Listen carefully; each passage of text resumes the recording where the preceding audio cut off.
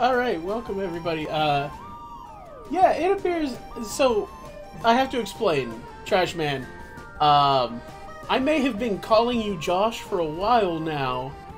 I call you that because I have a friend in another server called Trash Panda King. And I thought you were just a rebrand. I thought you were him rebranding his name. Oh, I'm so sorry. Welcome to the stream, man. Thank you so much for being here and for understanding my confusing you with somebody entirely different. Okay, so today we are in Microsoft Flight, and we are going from Bucharest to Warsaw. Oh, if you that okay, now I know who you are. So now I have everyone straight. All right, so I've already done the little bit of pre-flight of getting the internal power turned on, so that I could make Microsoft Flight connect the jetways, and let me show you why. I wanted to do that, because I wanted to make sure that I could show you guys this. This is the intense quality that Asobo gives us. This is where the plane started. I did not move the plane. You can see it's actually on the line. But the jetway goes through the wing. It's connected to the back of the plane. It's no do good. So we've had some bad luck with the last 2 airports we've been to. But we're gonna jump in the cockpit. Tell you what, I was actually anticipating a little more time passing. Let's brighten that up a little bit by making it a little bit further in the day. So you can see that jetway there is connected to the back of the plane. It's impacting the wing here. So, and this is all default. And I'm now having trouble actually controlling the camera. So that should be connected, like, up here. This should be swung out further. Probably anchored right about there. And then the jetway there should be connected up here to the front of the front hatch. No, thank God this is not one of the handcrafted airports. So the pirate radio thing is because, so there was recently in the United States where I live, legislation passed that gave everybody $600 to live on for COVID. I'm not going to speak to the politics of it, but the way that we do things here in America is we try to shove everything we can into one bill. I think we can all agree that's probably a pretty bad idea. So, essentially, one of the things that was included in it is consequences. It upgraded the consequences for the classification for breaking copyright law, which technically speaking, they phrased it such, not that it was a breach of copyright law, but they phrased it as the broadcast of copyrighted content. Now, technically speaking, games are copyrighted. So, technically speaking, they have they have provided and consequences for streaming, and increased the consequences for people that are distributing copyrighted content to be a felony. Now, it's not designed to catch streamers. No, I don't live in Canada. My wife lives in Canada. At least for now. I live in the central United States. So I am subject to that law, and technically speaking, it makes streaming any copyrighted content without express permission a felony. It's not meant to catch us. They specifically tried to word it as best they could to avoid catching us. But it doesn't change the fact that the way that they did word it, it is possible for them to come after us.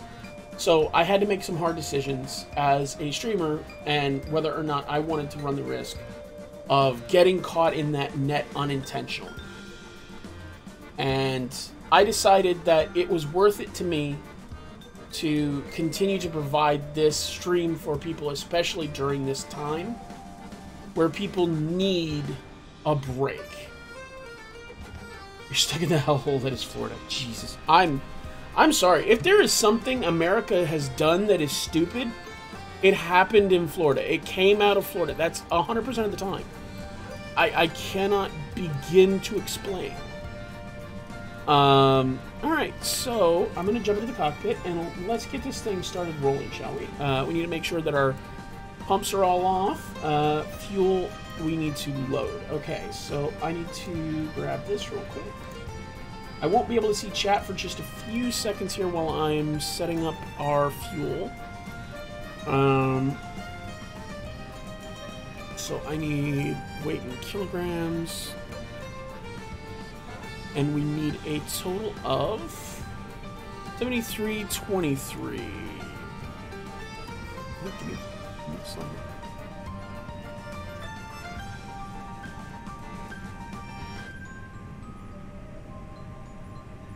Close enough. All right, and then we need for our payload,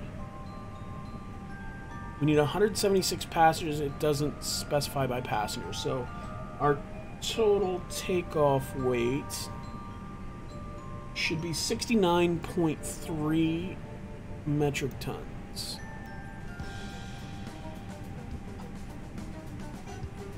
Close enough. Cool. All right. Pop this back down so I can see chat. Let's see. So fuel is loaded. Let's zoom that in so we don't have that weird fisheye effect. Look up any data along with Florida Man. It shows some dumbass thing somebody did. Exactly. Exactly. It doesn't happen anywhere else. Like, I don't know what it is about Florida that makes people do things. You can almost do it with Texas. But Texas does it intentionally. Like, Florida, it's always some guy who was high on meth or something. But Florida's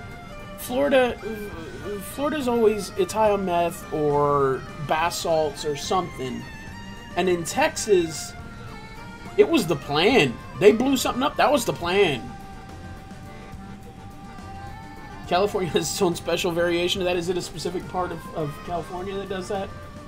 Alright, so we're going to test the APU fire system.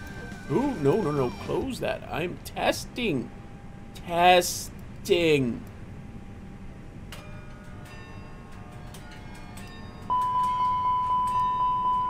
There we go. Okay. When California does something stupid, it's taken as an example for everyone else to try. Oh, man. Alright, so APU fire test is passed. We're going to hit APU master start. And we're going to wait for flap open to appear. Meanwhile, let's set up our brightness here.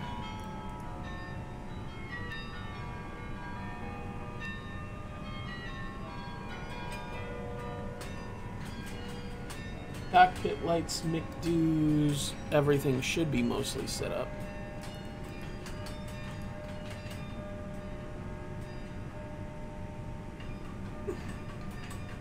Alright, flap open message, so let's go ahead and start the APU.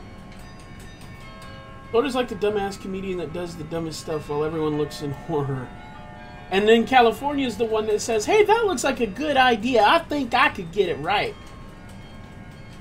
Alright, flap lever, match ECAM, flaps are retracted, good. Speed brake retracted.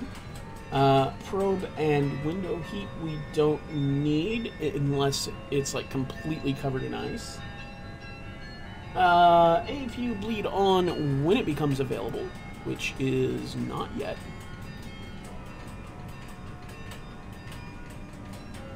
Alright. Air conditioner panel should show no white. Cross bleed should be set to auto.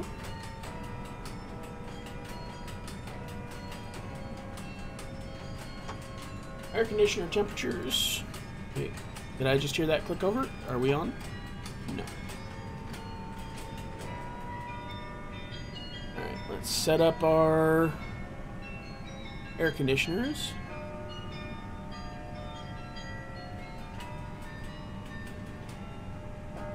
Alright, generator 1 and 2 fault light should be on. Electrical panel should have all of the lights off except for the exterior power because we are still on the umbilical. And, alright, now we can take APU bleed on. External power off. And then no other lights should be on. Ventilation panel, no lights should be on. That's our preliminary pre-flight procedure complete. Now we can turn on ADIRS on BAT. And then once that fades, IRS-2. This is just oddly satisfying to see and make sure the plane won't crash and burn. See, if I do it now, I don't have to do it when I'm flying, which is a lot simpler, I think, than waiting until you're falling to your death to try and avoid it. Alright, so we need to turn on strobe lights to auto, wing lights, Avon logo. We need to seat belts, no smoking light, arm the emergency exit lights. Landing elevation should be set to auto. This part is really important, by the way. If you don't do this, if you have it set somewhere weird, everybody passes out at 10,000 feet. Yeah, this is Winter Catan. I'm doing an entire stream. The entire playlist today is all Winter Catan. I've been watching them build the Marble Machine X for weeks now, and I fucking love it. Like, it's just inspired me a lot, and they've offered all of their build tracks, all of their performance at Steel Clock. Everything that they've done essentially is all royalty free. You can stream it. They have a sync license. All you have to do is make sure that you put something up that identifies what it's from. Considering how the tracks have to be engineered, I'm actually surprised there's more than one. That's actually something that the Marble Machine X that they are currently developing is specifically designed to disabuse, is the idea that a Marble Machine can only play one song. The whole point is that there's this programming wheel, and it's got all these notches that you slide little magnets into. And the magnets hit the registrators, the registrator drops a marble, so you change that programming pin to another position, and it will play the same note, same time, different time, so you can completely program the song without, like, changing the machine itself. Okay, so landing elevation and pack flow. It's like normal, which is good. Fuel pumps can all come on.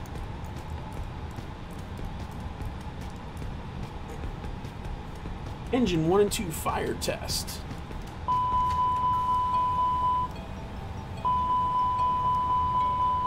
Radios are already on. MICDU should mostly be set. Let's look here. Okay, today's cost index. I do need to look at a few things. The original was literally like a player piano scroll made out of Lego bricks. Yes and no. It was legitimately, like, literally made out of Lego bricks, but it was programmable. He just only performed the one song because it was not engineered tightly enough to be able to run even that one song without massive numbers of failures. He had to record that, I think he said like 100 times just to get it through one time clear. I have an unhealthy addiction to speedrunning 15-year-old games. I know that feeling. I don't actually speedrun, but I'm trying to learn how to speedrun. I used to be really fast with Mega Man X. And I'm having to reestablish all of those abilities. Alright, so our cost index today is going to be 53.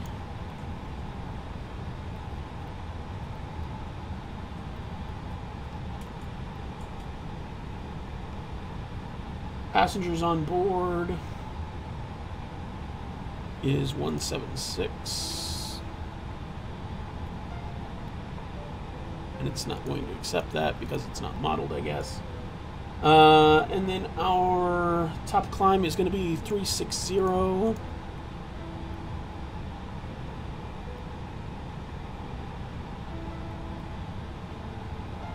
Request, nope. I'm not going to worry about it then. I'm not going to worry about anything that it's not going to be able to automate for me because this isn't really much of a simulator. It's more of a game.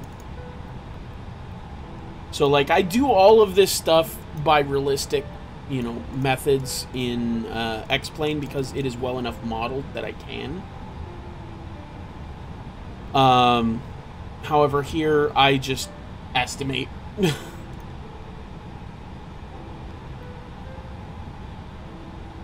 And then our fuel should be 7 points.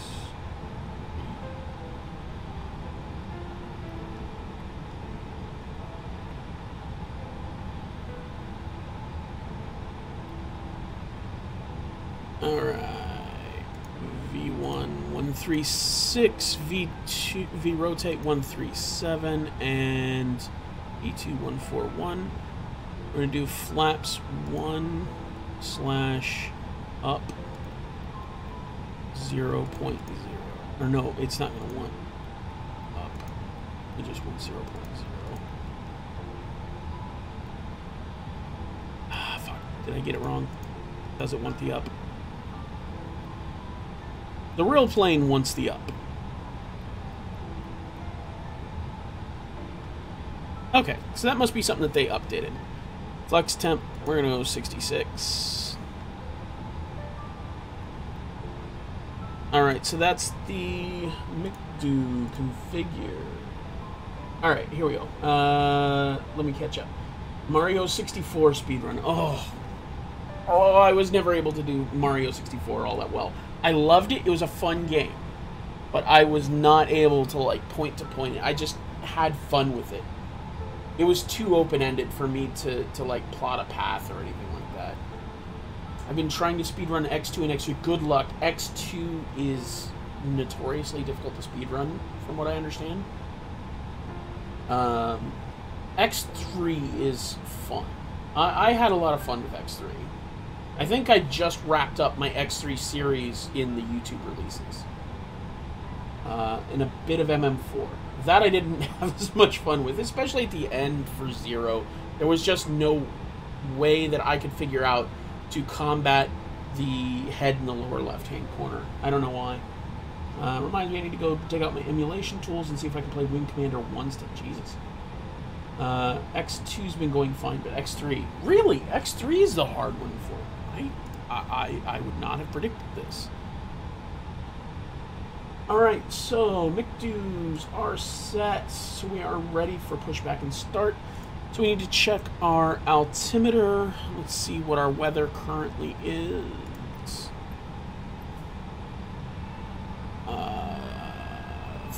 10:13:25. You switch this over. 10:13.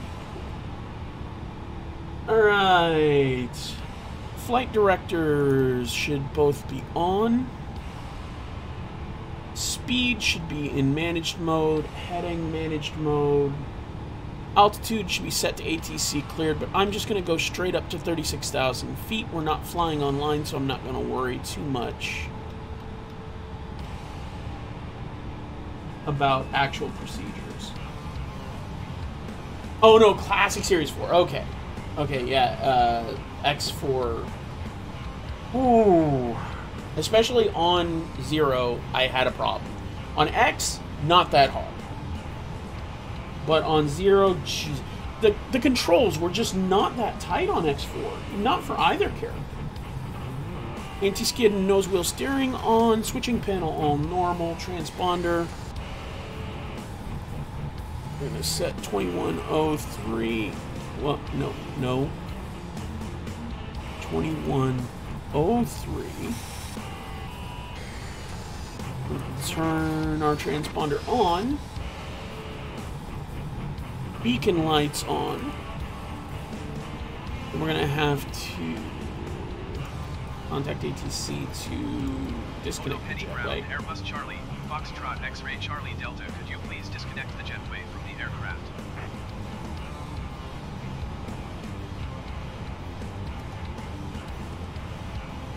Okay, now that it's swinging away, let's prepare for pushback.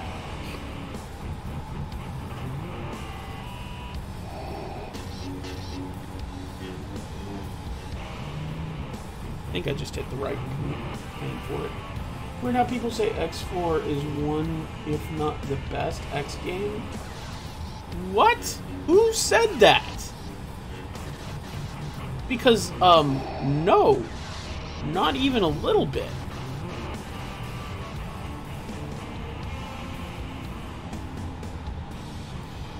Shift B? It's my pushback. Hold on, I gotta check keybinds.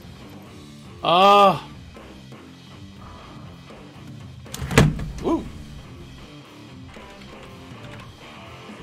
Shift P. Okay.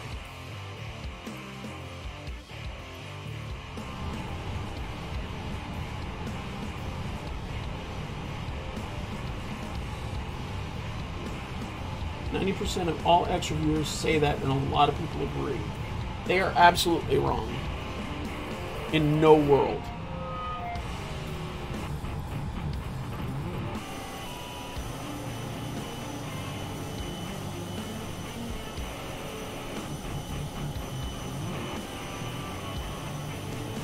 Can you just fucking push back, please?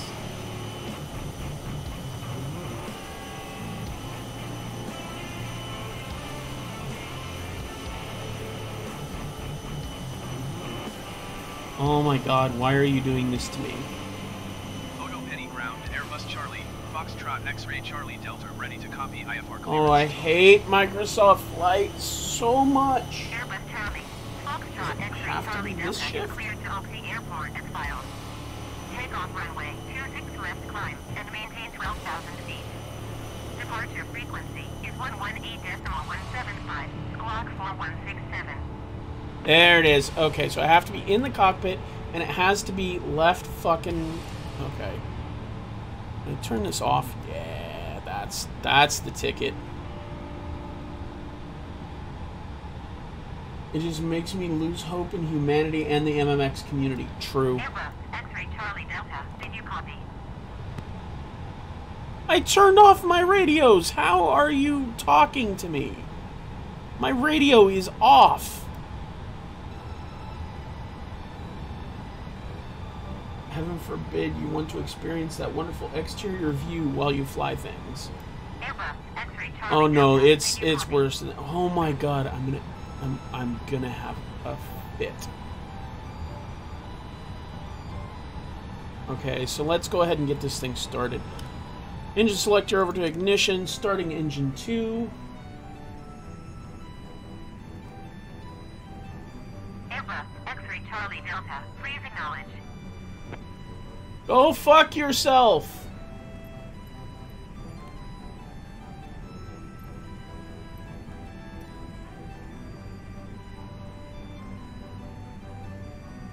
I will mute you. Do not test me. I have 2,000 pound pumps now. IFR flight plan is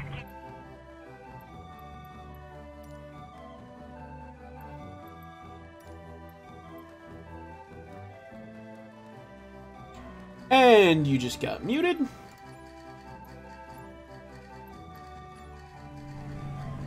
because I do not give a shit about your ATC.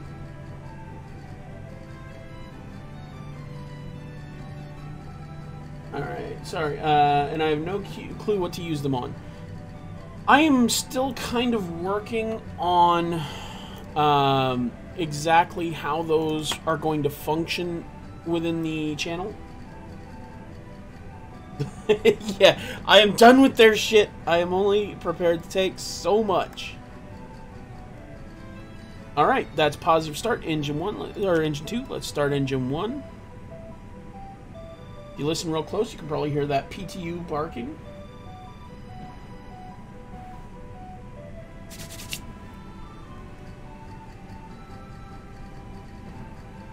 And then we're going to look for 15%, I think, on N1 rotation.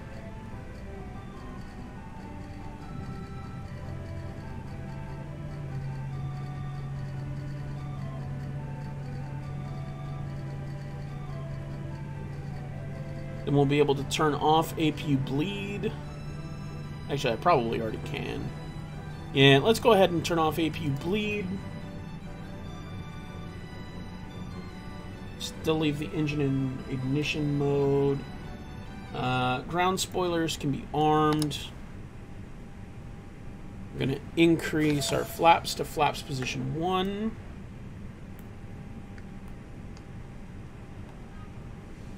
Alright, that's positive start engine 2. Engine mode selector to normal.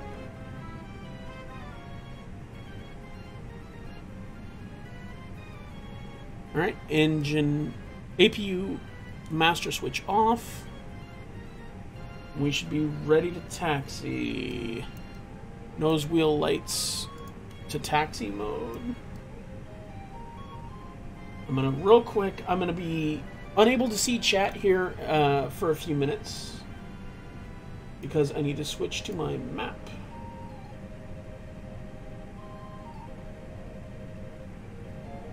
Oh, I'm over there, am I? Okay, so I need to nose left. Cool. Alright, parking brake off. Then we're going to put our feet on the pedals. I'm going to try and apply breakaway thrust. Turn left. Then real quick, I'm going to pause Winter gets on while I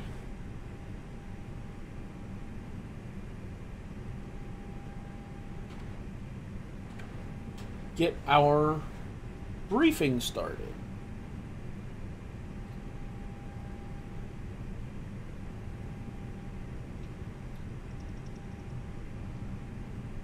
If I can get it to run.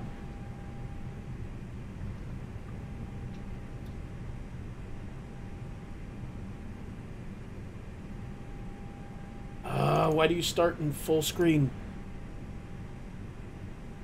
Here we go. Greetings from the cockpit. This is your captain speaking. Thank you for choosing to fly Iraq Attack this evening. I'd like to take this opportunity to remind you of a few things. Our AV system isn't working today, so we can't show you the $2 million safety video that an ad agency did for us. But since very little of what that video tells you will actually save your lives, I'm going to do it instead. Here's the big thing to remember. If we crash or make an emergency landing, statistically speaking, 95% of you will survive. If it's a serious crash, 55% of you will survive. So if this plane is going down, concentrate, because your life may depend on some smart decisions. Keep in mind that 80% of accidents happen within the first 3 minutes and the last 8 minutes of flight. So that's when it would be wise to keep your shoes on and put your laptops away and stay focused. The safest seats on this plane are over the wings closest to the emergency exits. If you're not in one of those right now, here's what you can do to help ensure your survival. Look where your nearest exit is. Now count the rows between you and that exit. If the cabin was full of smoke, or upside down, or full of smoke and upside down, how would you get to that exit? Take a moment to visualize yourself doing that right now. Now look at your seatbelt. I know all of you know how to use it, but that's because nothing is making you lose your shit right now. It's common for people in emergency stress situations to try and open that thing by pressing a button that's not actually there, like the seatbelt on your car. So take a moment to imagine yourself lifting that flap in an emergency. In fact, do it right now, just to get used to the motion. Emergency evacuations on the runway are more common than crashes. In the event of something like an engine fire, we need to get you all off the plane in about 90 seconds. This means you need to leave your fucking bags in the overhead bins and get off the damn plane in a quick and orderly manner. Those bags will bring the evacuation to a virtual halt. My first officer and I will be trying to get off this plane, and the last thing we want is to be cockpit blocked by your roll-on. Now, you're probably well aware there's a life jacket under your seat, but forget about it. They're less likely to save your life than those little airline pillows. Sure, there was a famous 2009 emergency water landing on the Hudson, but there were boats on hand immediately, and nobody actually needed the life vests. There was a flight that ditched in the Caribbean in 1970 where 40 lives were likely saved by the vests, but there was also one off the coast of Ethiopia in 1996 in which many passengers put them on too early and couldn't get out of the flooded fuselage. To put it another way, if we replaced those life vests with a box of chocolates, it wouldn't alter your survival odds. Let's take a second to talk about those oxygen masks. Here's the thing. If we lose cabin pressure at a fairly low altitude, no big deal. You can breathe just fine. If we lose cabin pressure at cruising altitude, you can't. If that happens, here's what I'm required to do by law. I'm going to push the nose of the plane into an emergency descent that's going to feel like a roller coaster drop, and it's going to scare the crap out of you. But it's not dangerous. I've practiced. Also by law, I need to notify air traffic control as well as the airline, and I need to do all that before I can get on the microphone and tell you what the hell is going on. So don't be surprised if you don't hear from me for a bit. I'm just doing my job, and you're going to be fine. For those of you who don't manage to get your masks on in time, you'll probably pass out and then wake up in a minute or two when I get the plane to a lower altitude. You want to know what the biggest danger is? The biggest danger is actually that your luggage or those duty-free bottles you purchased and put in the overhead compartment will fall out when you open it and hit someone on the head. There are actually several thousand reported injuries from this every year in the United States alone. By contrast, the FAA only reports 58 or so serious injuries from turbulence. So one could easily make the case that we should be handing you a helmet and skip the seatbelts. Another big risk is the drink cart. Seriously. It weighs over 100 kilos when fully loaded, and every year passengers get their elbows, knees, and feet broken when the drink cart slams into them. So keep your arms and legs tucked away. Why haven't airlines put some safety padding on the drink cart? I don't know. Maybe because you keep screaming at the attendants for your chicken being bland, or your drink not being cold. Same goes for spill-proof coffee in teapots and cups with lids. Every year, some poor passengers get hot coffee or tea in their crotch when there's a bit of turbulence, but until the airlines fix this, I'm afraid you're on your own. Now, you're probably wondering, how can this bucket of bolts stay in the sky if we can't get the AV system or the latch on your tray table to work properly? To be honest, we sometimes wonder that as well. But the stats speak for themselves. The actual risk of dying in a plane crash is 1 in 11 million, according to the Harvard School of Public Health 2006 study. So you're far more likely to be struck by lightning or killed by a shark. And it's certainly much safer than driving. Right after 9/11, many were scared to fly. 12 to 20% fewer people flew. But because more people made driving trips instead of flying, a German professor estimated that an extra 1,595 people died in car accidents in the year after 9/11, just in the US. Just a little reminder that we'll probably keep the seatbelt sign on for nearly the entire flight, because our flight crew doesn't want to be bothered in the galley, and they definitely don't like trying to squeeze by you in the aisles. That or I forgot. Either way. Anyway, please sit back and relax while we take forever to serve you a drink and a barely editable meal, and then leave the tray on your table, making it nearly impossible for you to squeeze out of your chair and into the toilet. Looking forward to flying the salty skies with you again. Alright, and we're back. Hopefully you enjoyed that. I did spend a couple hours making it. I do have the Stream Raiders link up. Alright, we need to slow down and make our turnaround here. This is called back taxi. Don't want to actually stop.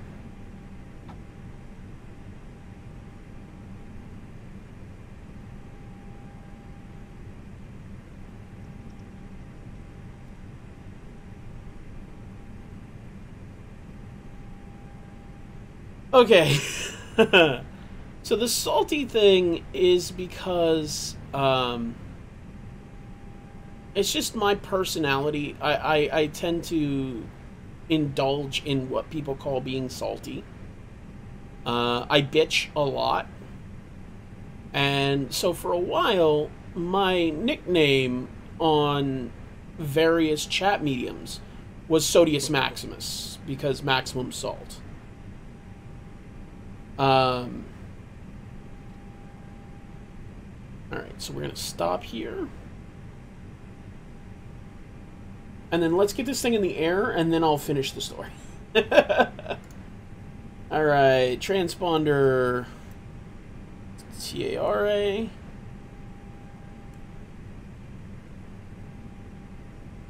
Brake temperatures look good. Engine mode is good. Runway turn off lights. We need to start lighting this bad boy up.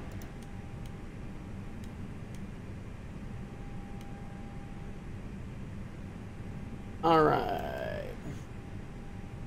Chrono start. Engines to 50%. Stabilized. Flex set.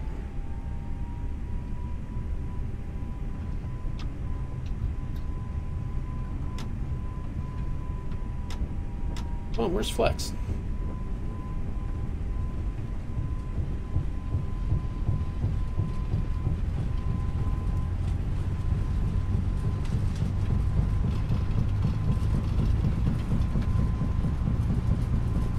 B1, rotate.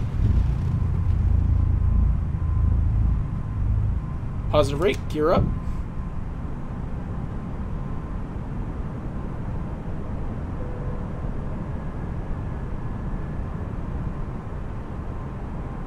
Feet, autopilot on.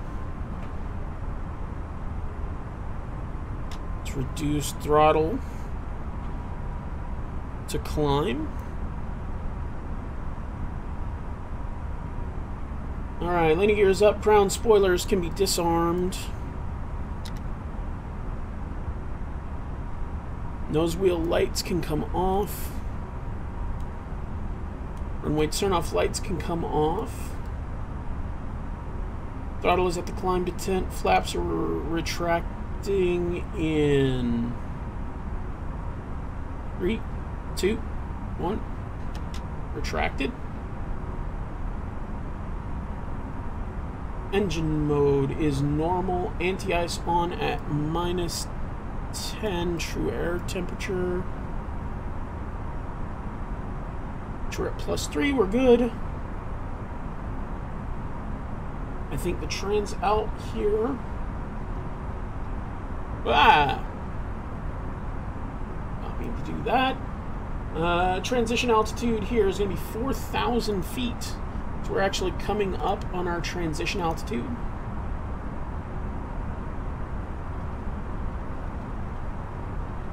Sounded like it was chugging. Well, I mean, that's probably the plates on the runway.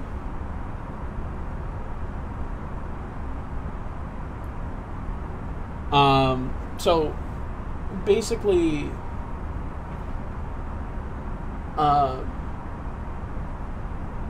there's natural deformations in the runway itself, and that's probably what you're hearing is the I'm on standard. The transition altitude is 4,000 feet. We're over 4,000 feet. Yeah, no, that's a realistic. So what you got to remember is that the landing gear in most planes it's connected to the wing box, so it's out really far to the sides, and there's a lot of structural support around there.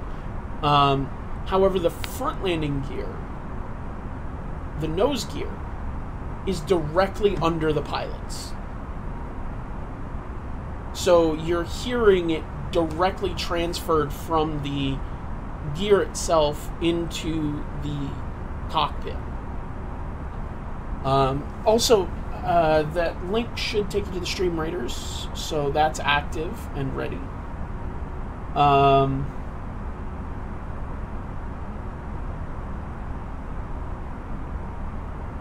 So yeah, that sound was actually recorded, I think, was actually recorded in an A320. They've done a lot to try and get this to be as realistic as possible. Want to hear about some Warsaw history? Absolutely. I do know a few things about Warsaw history. For instance, in World War II, I think they wound up having this method of protesting against the German occupation by putting up little statues or something that just pissed off the Nazis, which I guess I just got canceled for, saying Nazis, but, Nazis were the bad guys, just so you all know. Alright, so we are through 10,000 feet. Landing lights can come off. I'm just going to turn off our seatbelt signs. I don't see any particular reason why this is going to cause much turbulence.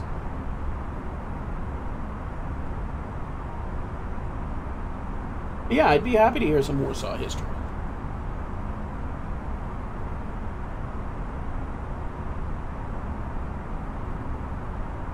I've never been, but I would like to.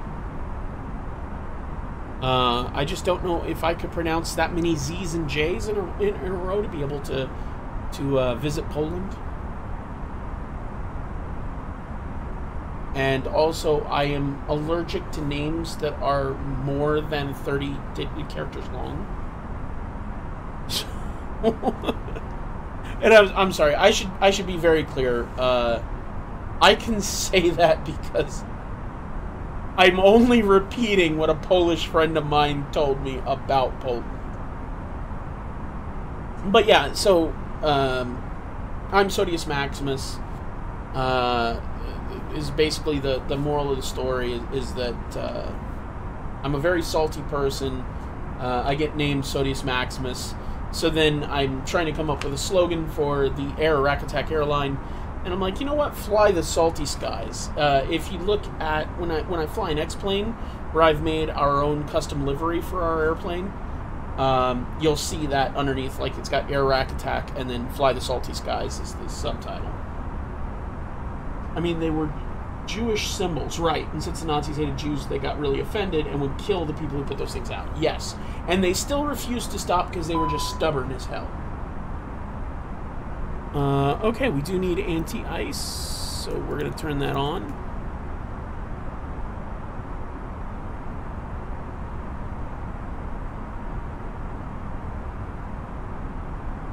What is our... Oh, okay, we're negative 13. Gotcha. That's why. But yeah,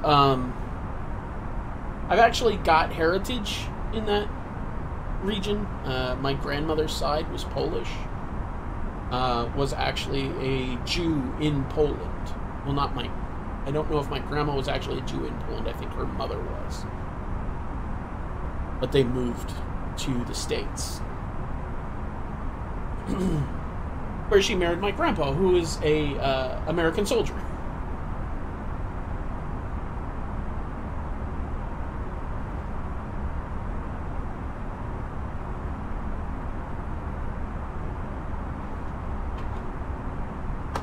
Just my lighting just a tad. It's glaring in my eyes.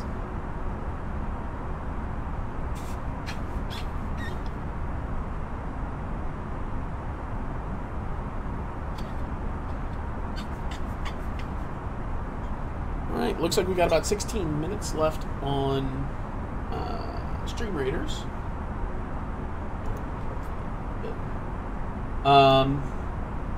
So what we are flying today is a real-world flight. The pathing that we're using, it's a real-world flight. We are not, however, flying in the correct livery. I'm still using Air Canada. I forget what airline normally flies this. But anyway, the city was built in 1200. It was the capital since 1413. And my favorite fact, Warsaw is the only city in the EU with a nature reserve. Really? That sounds so odd.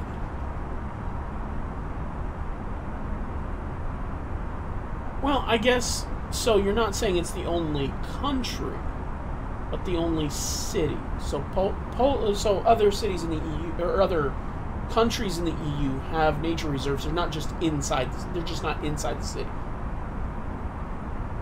Is what you're saying? I was actually looking at maps of Poland before this flight.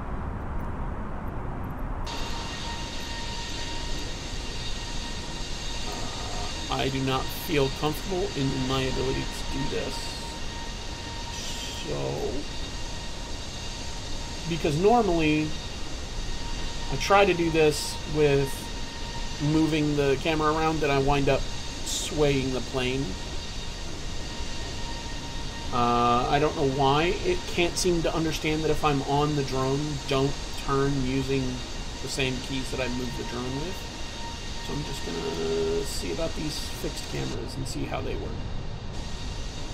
Apparently you can't help getting this garbage data that I didn't really want to show.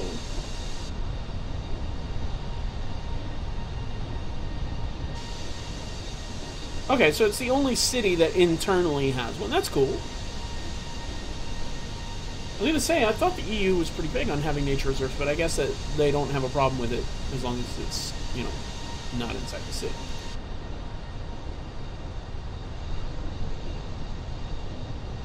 Yeah, this is definitely not the livery that you would see this flown in.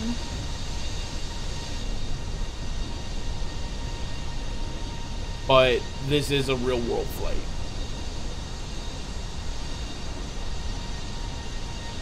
I'm having to look back and forth because I had to pop out my camera controls so that you don't see it. That is really cool information. I've never looked too deep into the history. So after X5, am I going to play 6 and 7? Unfortunately, yes. I should be clear. I have never played 6 or 7, but I have been told bad things. So when I say unfortunately, yes, I mean that mostly because I've been told to worry about it. Not because I, already know I'm going to hate it. I only say that because I have been told I will hate it.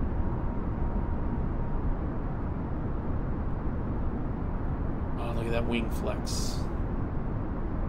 And then I will continue on and play 8. Let me go ahead and turn off anti-ice. There's no strap here.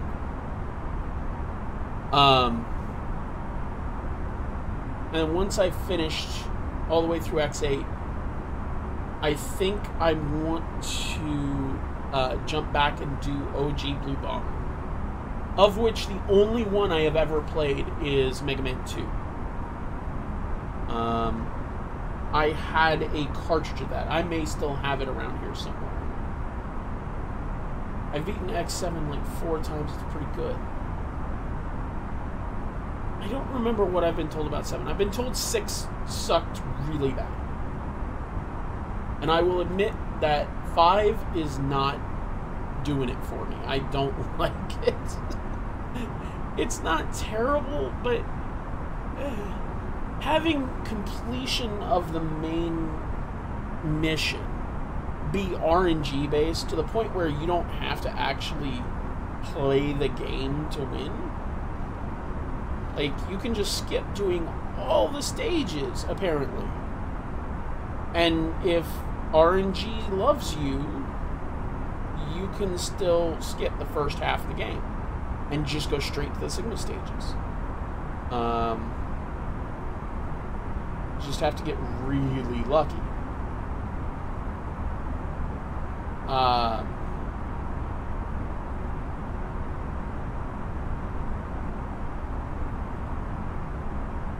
Classic Series 4 and 6 are really good. I've been told, so 6, if I remember correctly, that's the one where they introduced crouching, right? I don't know about 4. I don't think I've ever heard anything about it. I loved 2 when I was playing it as a kid, but I will tell you this: I always got stuck in Heatman because of the goddamn disappearing platforms, which is I don't like that. It's difficult. Like, I don't think they planned out the pattern well. Like, they just made it kind of random in a way that they were trying to make it hard. Like, that's all I can imagine, is that they were trying to make it hard. And they succeeded. They did, in fact, make it hard.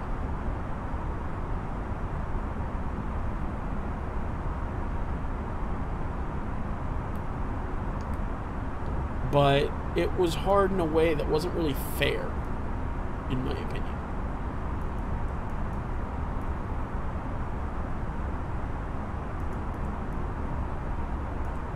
It's not what I meant to do, but okay.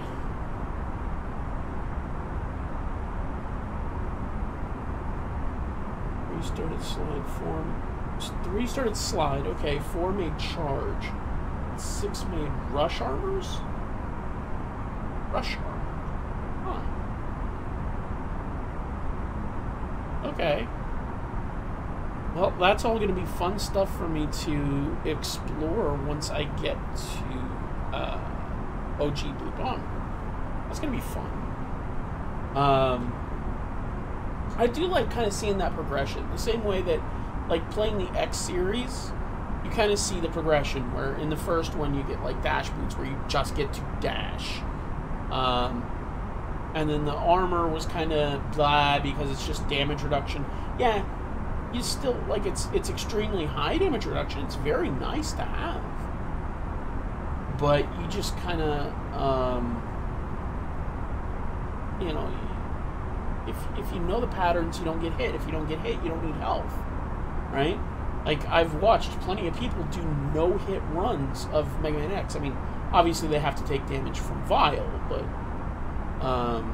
other than that, they take no damage, and they still beat the game, no problem. In which case, the armor did nothing. The helmet, which was about the most useless thing in the entire game. Literally, it was only used to get the arm upgrade before Zero dies. That's about the only use for it. Everything else you can get without it. And then there's the Buster upgrade, which, I mean, it's a Buster upgrade. It just shoots a much more powerful shot. You get a little back blast. It's kind of cool. Then in X2, you see the progression of the ground dash to the air dash.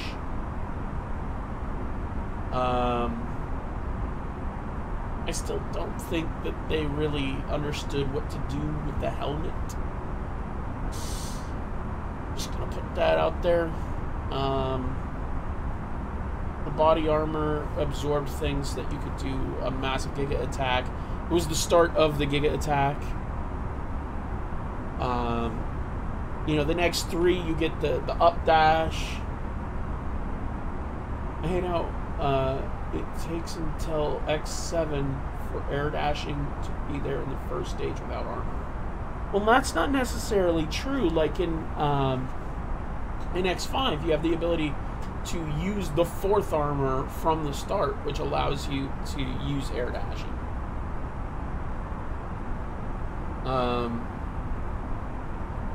But even then, still considering that, I would still say it's ridiculous that it takes until X5.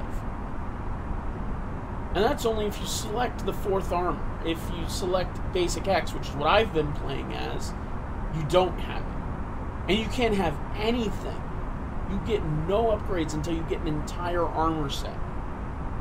That's some bullshit. That is ridiculous. I do like the fact that they introduced this idea of having multiple armor sets and kind of selecting which one you want to go to based on what's more useful for the situation. That I do like.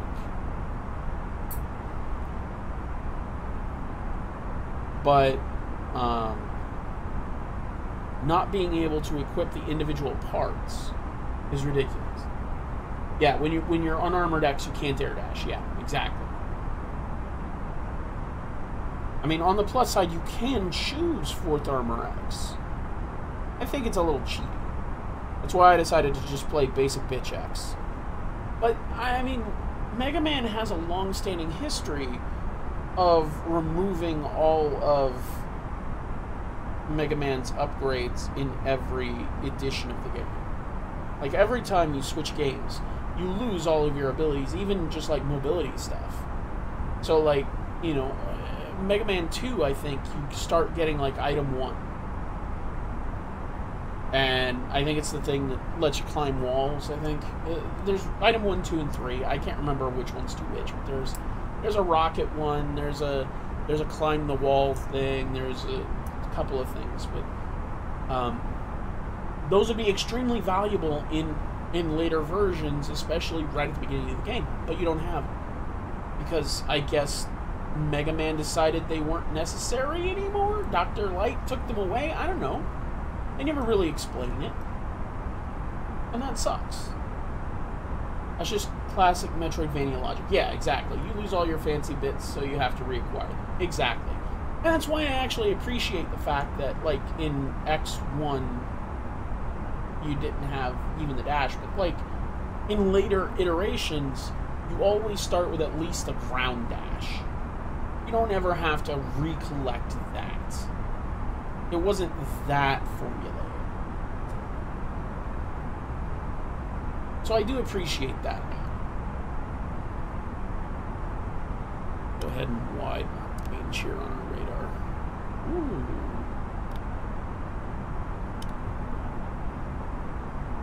Like, we got quite a ways to go.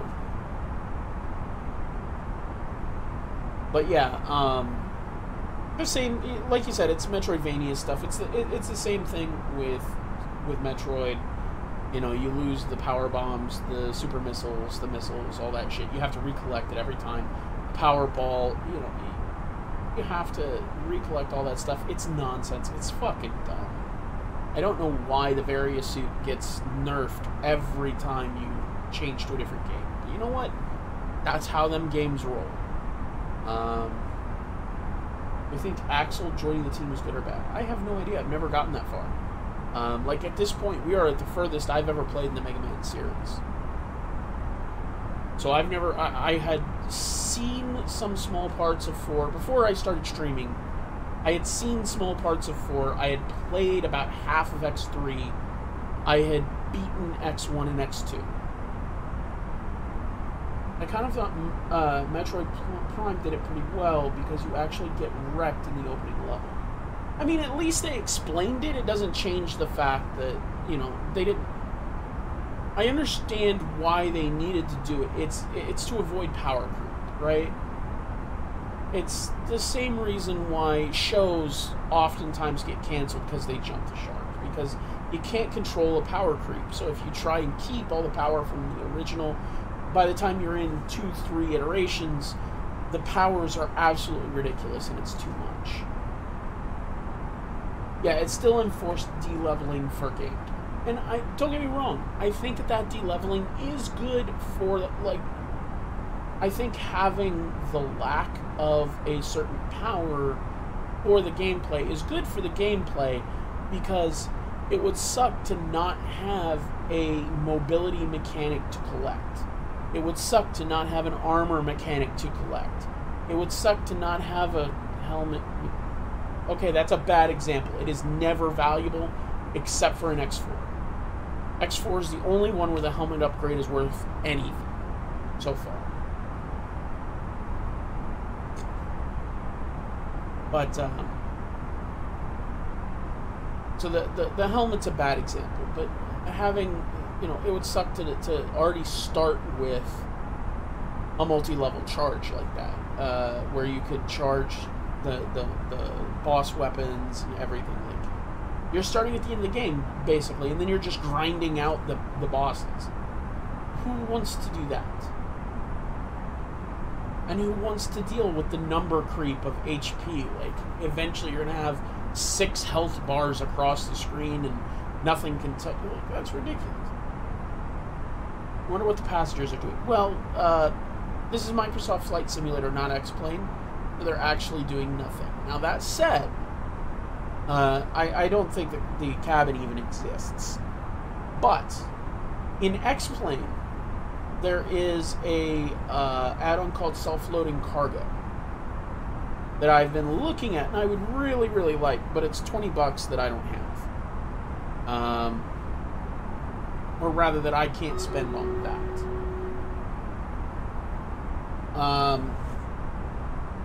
But self-loading cargo, you will literally be able to select individual passengers, see their names, how hungry they are, how thirsty they are. You'll have to turn on and off the plane's Wi-Fi. You have to determine when to send the drink cart and when to send food.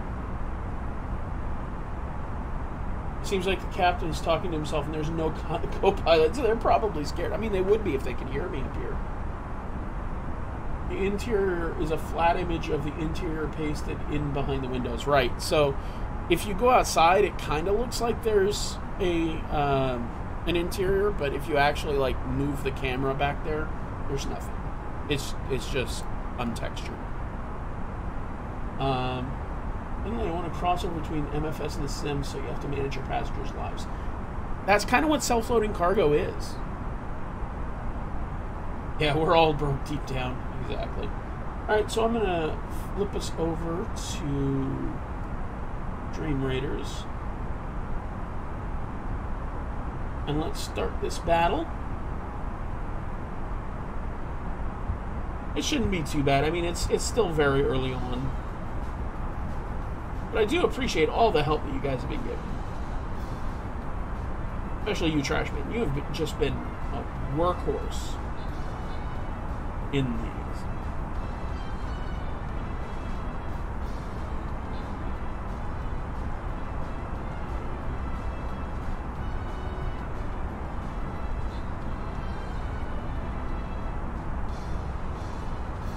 But yeah, this is kind of a foregone conclusion at this point. These guys are much weaker than the other ones that were coming out. And so we're just going to steamroll up. I don't think they ever have drunken parties, but you can scare the shit out of them, and they'll complain about you. Alright, so somebody's going to get one copy of the healer, and that goes to Trashman. Okay, so now we have to do a boss. Oh boy, this is going to be fun. I really hope that we get through this. So break out your epics. If you have enough hero potions to lay down an epic, I appreciate it. I'm going to throw a musketeer, so if you have ranged units, put them around him, and they will get a buff. Otherwise, we'll do our best not to die. Alright, so let's switch this back. Perfect. And so I'm going to turn down the weather brightness so I can actually see our progress a little better. Let's take a long look and see if we have a descent point. We do not. Now, if I remember correctly, RNAV 15, which is the approach that we're doing, we're going to have a noise abatement procedure where we kind of got to zigzag a bit. Hopefully that'll be fun. I have no epics. Oh well. We'll do our best and see what happens.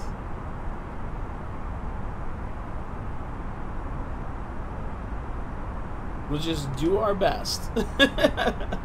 If we die, we die. We start over again. No big deal. We'll be back here tomorrow. I will have to look up, though, more about the locations of the armor upgrades. I would like for my run of X5 to be 100% related. It may not necessarily be 100%. Because I'm not sure if there's anything really worth calling 100% in it.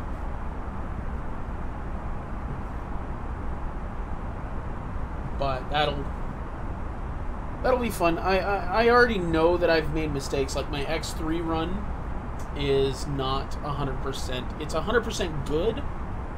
It's the good ending because in order to get 100% of everything, to get every item, you get the bad ending. Right? Because X3, basically there's a weird part where you need to switch to 0 to fight a second boss, which kicks his ass enough that he gives X the Z-Saber. I got church the exact same time as the streams. Oof, I'm sorry, man. But I mean, plus side is you will be able to see it as it releases on YouTube. Also, you can come back here anytime you want and look at the past broadcasts.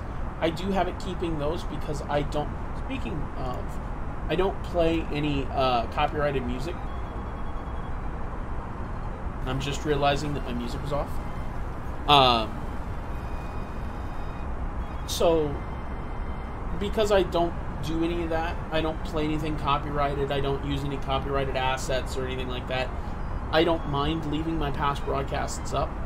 So you can come and view the next day or an hour later, whenever you get out of church. Or you can wait until they release on YouTube. Which I really need to make a YouTube command. I might just do that right now, actually. Let me shrink this down a bit.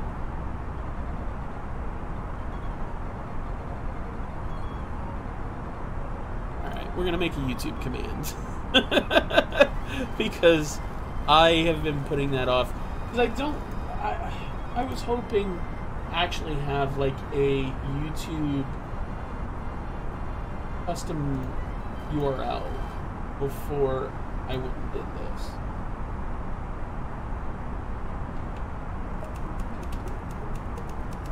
Unfortunately, that's not going to come anytime soon.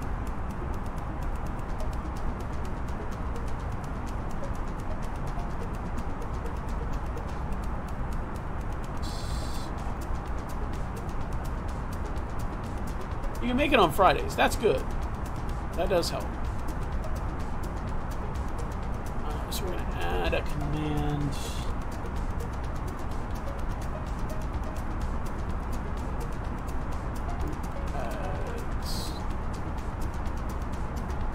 Cooldown. We're gonna give it a nice 5-minute cooldown.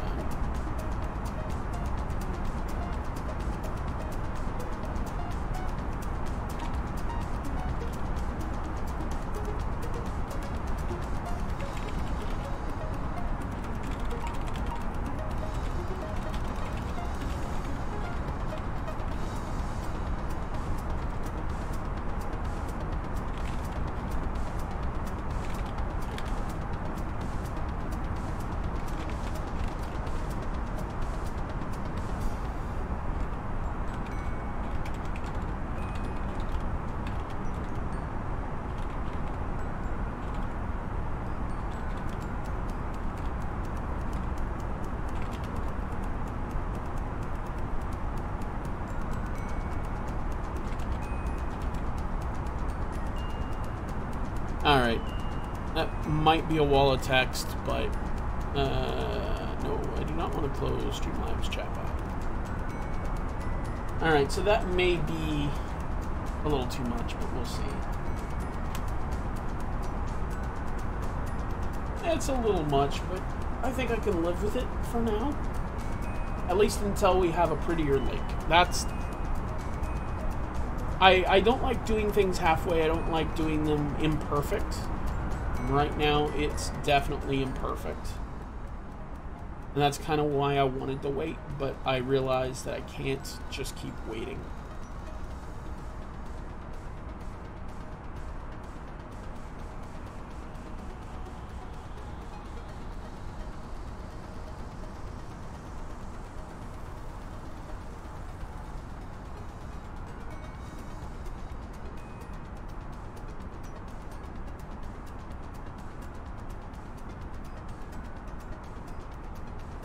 What the hell? Those clouds look so weird.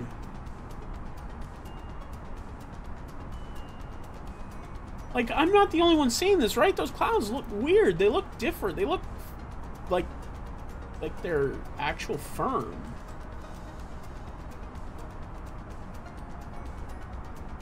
Scared of those clouds? Yeah! Okay, so it's not just me. Like, I've got trypophobia, so, you know, irregular patterns like that freak me out. But they're definitely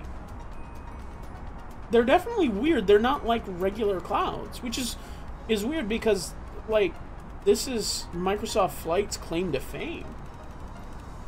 Yeah, it looks like air broccoli. Okay, so it's not just me. Like, maybe I need to install something to make them look better. That definitely, like, that looks like terrain. That looks like old Microsoft Flight FSX terrain. Is what that looks like to me. I think they're okay, they just don't look wispy enough. Yeah, it doesn't have the see-through. I know, I have issues. I'm already 20 steps ahead of you. And I do every single one of those things as soon as a video comes out. Good, I appreciate that. Doing that shit, it helps a lot. Already, I have seen an increase in the impressions. So, we are chipping away at the YouTube algorithm just by releasing on a regular basis, having people watch the videos, having them like it, comment, subscribe. All that stuff helps to beat the algorithm. Maybe they're European clouds. Don't mind them.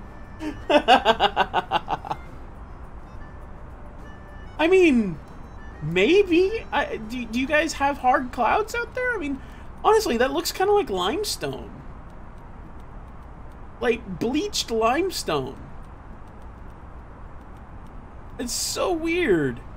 I've never seen them do that before. No, you know what they look like? They look like a bunch of dandelion heads, like the dandelion fluff, not the yellow part, but later when they're seeding. That's what that looks like. It looks like the dandelion fluff. Like it's just massive clouds of dandelion fluff. Sorry, I'm gonna stop freaking this out. Oh, there's a gnarly headwind. So we're probably going to have a long flight today because we got a 55 knot headwind we're flying into. I'd probably say they're similar to storm clouds actually, but with the nice day color. Which is weird because they are supposed to be storm clouds. Like this is some wicked weather in the area. Can I tilt this? I cannot.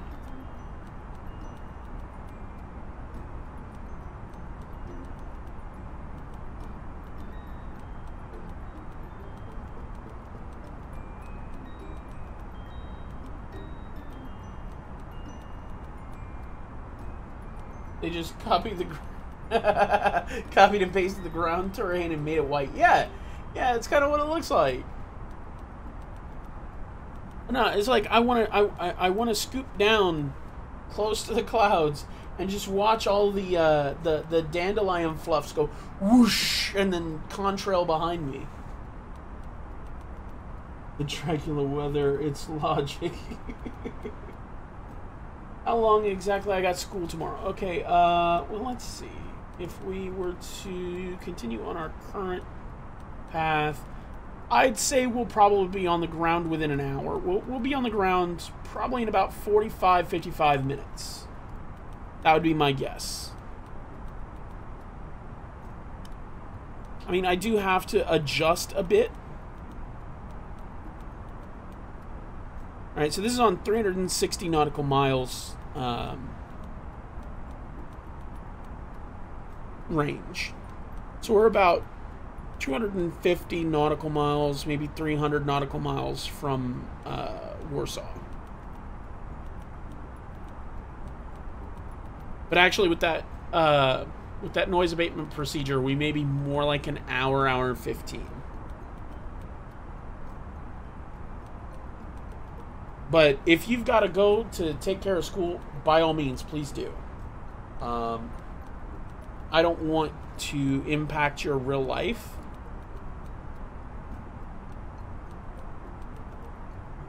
Cool, cool. As long as we're not, you know, impacting your life, we're good.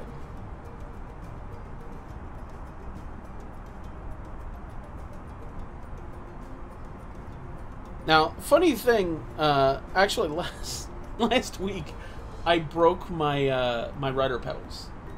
I still have them; they still work. But so basically, there's two pedals, right? But the pedals are each two pieces. There's the toe portion and the heel portion, so that there's a locking pin that allows you to slide it in and out, right? And my right one was already broken when I got it. Because Postmodernist in chat was kind enough to sell me theirs. And I just had to get a piece of wooden dowel to insert as a fake locking pin. It obviously won't depress like the other locking pin would. But it would at least keep the pedal rigid. Well, I broke the other one. So they're kind of badly made. Let me see if I can find this part of it. Where's the other part of the piece? There it is. So this is the locking pin. And essentially it's just this shitty little piece of plastic. Like this, right? And you depress it down, and then the pedal slides over it. And then once you get it to where you want it, there's one of three settings, you let it pop back up. Well, the problem is that means that all of this is the only thing that's holding the pedal in place. And if you press too hard on the pedal, it just shears the top of this locking pin off. It's just shitty plastic. It's very likely you could 3D print an easy fix for it if you wanted. So I probably could, but the way I would want to do it would be on its side like this, because otherwise if you do it like this, the seam of the build layers will be in line with where it would shear. So I don't think you would want to 3D print it. And what I would probably do actually is just make it solid and lose the ability to depress it. Because I would rather have it be solid and actually hold onto the pin. That, or just get a lathe and just cut it. Just make it metal, right? Liquid resin would work better in that case. I mean, yeah, anything molded is probably going to work better. Molded or sculpted is probably going to work better. Okay, where is top of descent? Is it calculating me a top of descent? Decel. No. It is not. And maybe something I'm not seeing gives me a top of descent. No. Okay, so I've got to remember how this works. So I remember something about it being the number. So if we need to drop 33,000 feet, I think we want 11 minutes of descent time.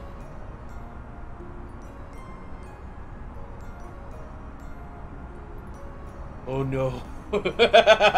I'm scared of that no HOTUS challenge. Oh, how much is left on it? I'm damn sure not contributing to it. Oh, it's 78%. Oh no.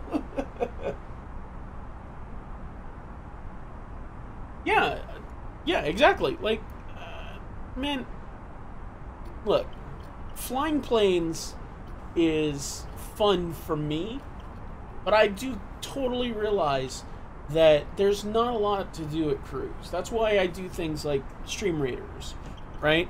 It's that there's something going on, something to do. And I think that instead of trying to think of this so much as a flight stream where we talk about just about anything, I think instead think of it as something where we talk about just about anything, but we're flying in the background, is a much better way to look at it. I would like to get to a point where I'm more professional as a pilot, as not a real pilot, but as a sim pilot, to where I can actually do all the procedures, and to where I have more familiarity with the simulators, with the aircraft, to where I can actually be talking about that. But I'm not there yet, and I think that this is a good middle ground. It's a good place to start. And it's something I have to keep forcing myself to deal with, is that good place to start, because there's 1,000 things I want to do, but I gotta start somewhere. I can't throw hundreds of dollars at aircraft to get used to them so that I can review them for you. I have to be able to justify that expense, and that means that some, if not all of that money has to come from the stream in order for me to put it back into the stream. I can't just keep investing more and more and more, because flight simulation is a very expensive hobby.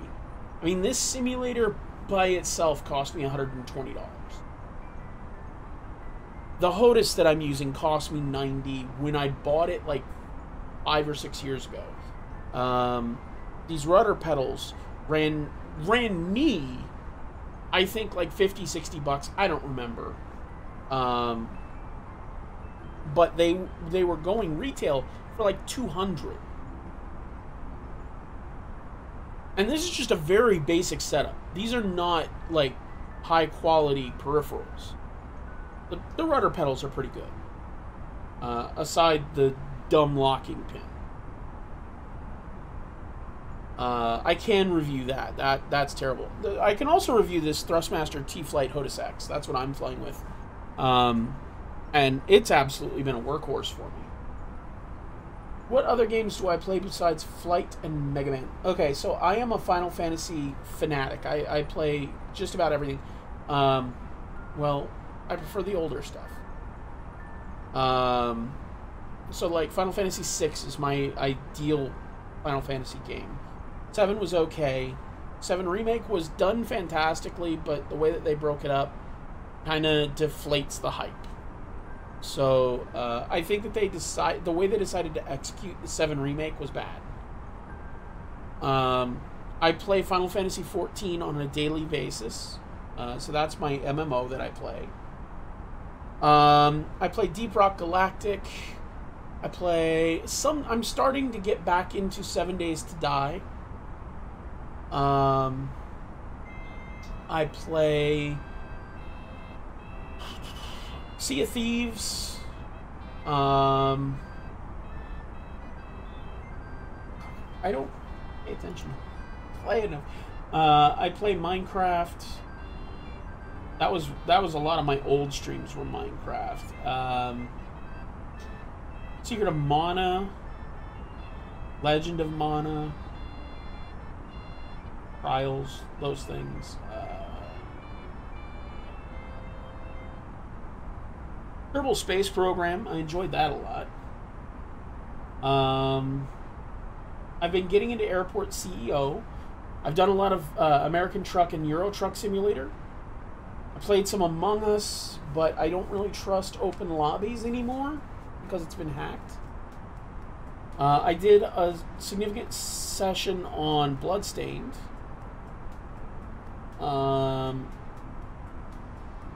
Let's see. I plan on doing Chrono Trigger at some point. Did Crosscode. I played Disgaea. I only really liked the second one that much. Got Factorio, but I'm not sure how good that is yet. Streaming Final Fantasy. I have streamed Final Fantasy 4, 6, and 7. I have thought about 8. I like to do comparisons, right? Like between OG versions and remade versions. So like Final Fantasy 9 for PC versus on PlayStation, right? Although I don't think I have a PlayStation that has it right now. Now, Final Fantasy 14, I don't think I plan on ever streaming that. There's just not enough to do at any given time to make a career out of it. I can't really make a series out of it because I either have to progress through main story, which is going to be a lot of boring shit that people have trudged over before, or have to do high-end content, which, while I enjoy, I do get very competitive about. I don't think I could make a fun stream, not in the tone that I want to. It's a very mature game, which is the nice way of saying what Postmodernist is saying now. It's an old game. It's been out for like 7 or 8 years. I've been playing it for 7 or 8 years. The content comes out slow. Don't get me wrong, I love it, and I think that anybody who hasn't played it before that likes story-based MMOs should play it.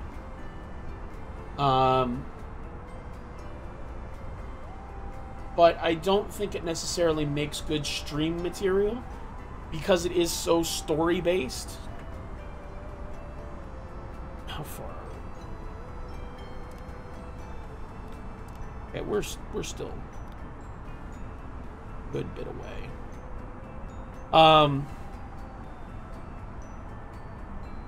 Fallout New Vegas. Now, that's an old title, but that doesn't mean that it's bad for streaming. So, Fallout New Vegas has a lot of mods that they are fine with being streamed. Final Fantasy XIV is very, very unfriendly towards modders. They do not approve. They're not happy with it.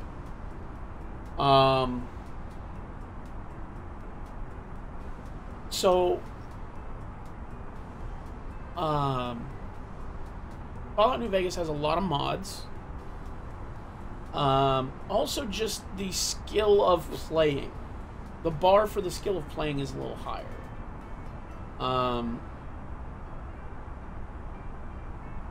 Kind of like how Mega Man, there's a lot of skill involved in playing Mega Man. I'm not that skilled at it. I'm doing it because I have fun. Right? But, like, the thing that I would caution you is turn off all the music if you're going to stream Fallout New Vegas. Because Bethesda has lost a lot of the rights to the music that they used in the game and the sound effects. So if you stream it, you can be caught for DMCA and for copyright violations, even on YouTube. So I would be careful. Just make sure that you turn off the music. Yeah, and there's definitely a there's a niche for that. You'll definitely fight a little bit against the way things are on Twitch.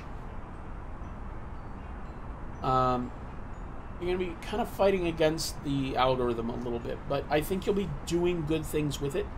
That's one of the things that I try to do with this stream, is I try to use the stream to introduce people to things they may not have ever seen before. Because like with the Mega Man X series, right? These are 20-year-old plus games. You know, I think Mega Man X1 came out in like 92 or 95. Something like that. I think it was 92. So you're talking about, you know, 27-year-old games. And it's a style of game that I would like to see done again and done better. Matter of fact, there are fan projects going on right now in the Mega Man universe that I'm very, very excited for and I'm very much following, because it kind of shows Capcom how it should be done. How we wish it could be done. And it can be done. They're proving that it can be done, and that it can be done and be fun, as opposed to whatever the hell Capcom's been doing, and whatever the fuck Mighty No. 9 was. I never knew about MFS, but look at me now. I love it. Yeah. I mean, so the thing about simulators is that I can't explain why I love them. I can't explain it. That makes no sense. I can't tell you why I love Microsoft Flight. I can't tell you why I love Euro Truck Simulator. I was specifically speaking about Corrupted, yes. I love the look of Corrupted. I haven't had much time to look up Maverick Wars, but MMX Corrupted looks fantastic. And it's everything that we ever wanted out of a Mega Man X game, but Capcom could never give us. You know, in the OG, like, in the SNES generation, you know, Mega Man X 1, 2, and 3, they were dealing with the limitations of the console. I mean, you could already tell in Mega Man X intro stage alone, just walking the stage caused the game simulation rate to slow down because of all the shit going on the screen. I love Stronghold and RTS because it just feels so damn fun.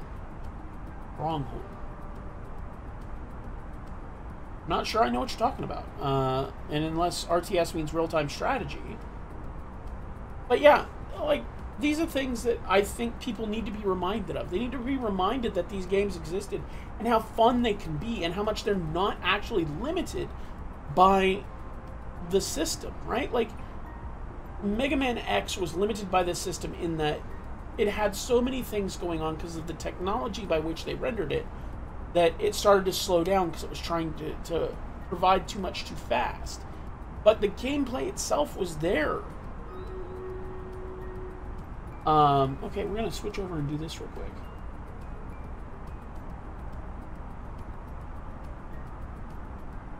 Alright, start this battle. Let's see if we can beat a boss. I think we can win. I think we got this. Maybe.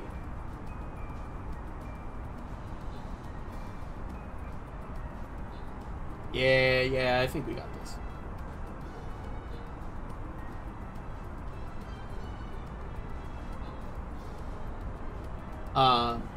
Yep, there it goes. Great job, guys.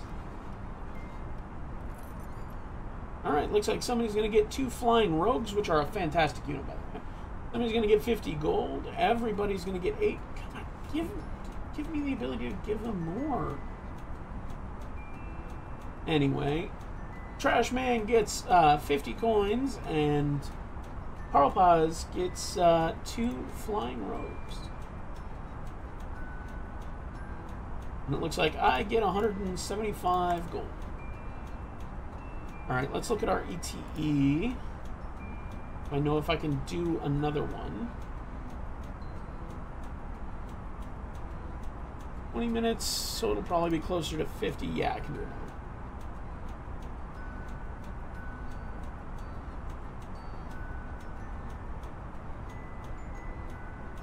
Go with this one.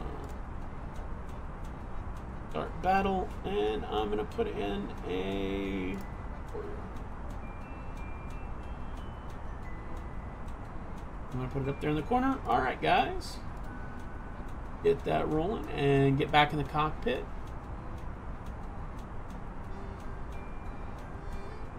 Yeah, Mega Man X was still very, very good. I tried to place units. I don't even know how. It says I can't place units outside of my zone. Okay, so I'm gonna switch this back to straight.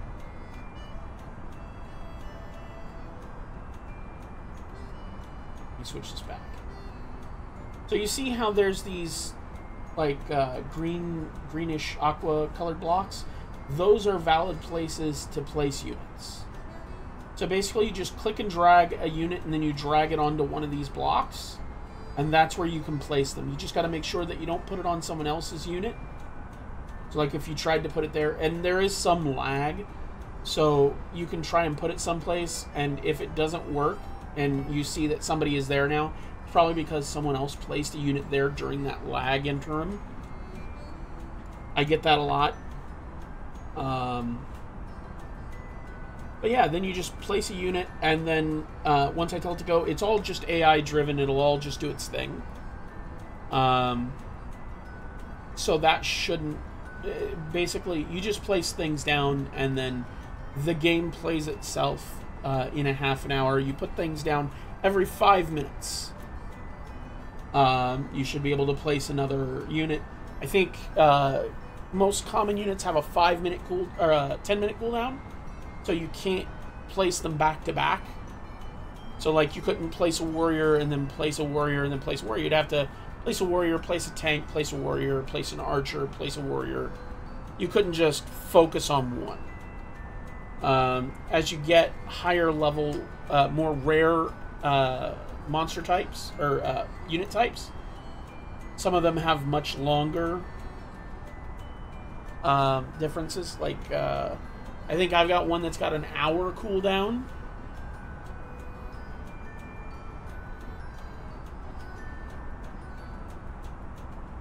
But yeah, I think it's fun. It's just something to do in the meantime while we're up here at Cruise. But yeah, so yeah, Mega Man X was great despite the slowdown, despite the simulation speed slowdown. Because it wasn't really reliant on any of that. The controls were tight. If you screwed up, like if something bad happened in Mega Man X, it's because you screwed it up.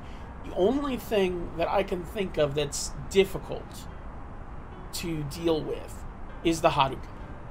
Right? Like, there's a lot of people who had an issue with that, where trying to enter the command, it makes you shoot the lemon and then the Hadouken. In terms of quality, it goes X1, up with X2, up with X3, and then goes way down with X4. Okay, so are you talking about the gameplay, or... Because I'm going to admit, I think that Mega Man X is a masterpiece that nothing in the X series has managed to surpass. I think that X2 is second best fairly closely. I think X3 is about it's about on par with X2. Maybe a little better. But it's very, very close, X2 and X3. But then X4 just took a pickaxe to the entire series. How do I set up the currency? Do you mean the pom-poms? So those are channel points. And let me see where I go to adjust those. I think I go to the settings, channel settings. And then you'll scroll down to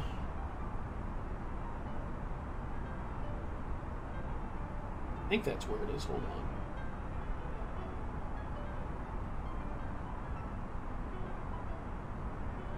That's not it.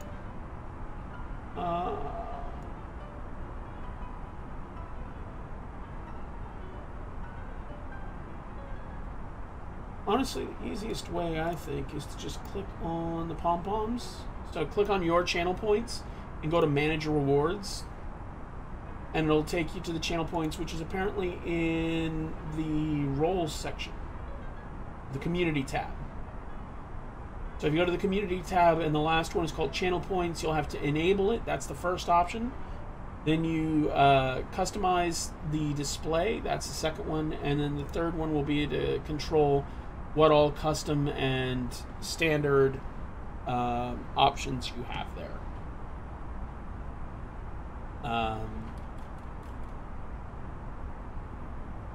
And you can enable or disable standard ones, or you can add new custom ones, like the hydrate, sit up, stretch, and guide the raid. Those are all ones that I added myself. Highlight the message, choose an emote to unlock, send a message in sub-only mode, and modify a single emote. Those are all default, like those are default ones. There's another one that's default, that's unlock a random sub emote, but I felt like that was dumb to have active, considering the fact that it's worth, it costs 320 palms, and it gives you a random sub emote. I only have one emote, and you can choose one to unlock for 250, so why make you pay more to select at random when you're still just going to get the one?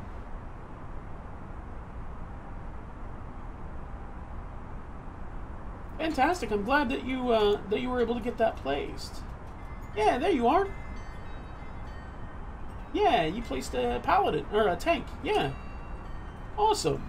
I'm glad that worked out for you. More in terms of story. Okay, so in terms of story, I'd agree. I think that you nailed it with story, because in X they were still kind of trying to figure out how X jived with the rest of Mega Man. And then in X2, I think I'm going to go ahead and descend. Then in X2, they kind of were trying to do this torch passing thing with X and 0.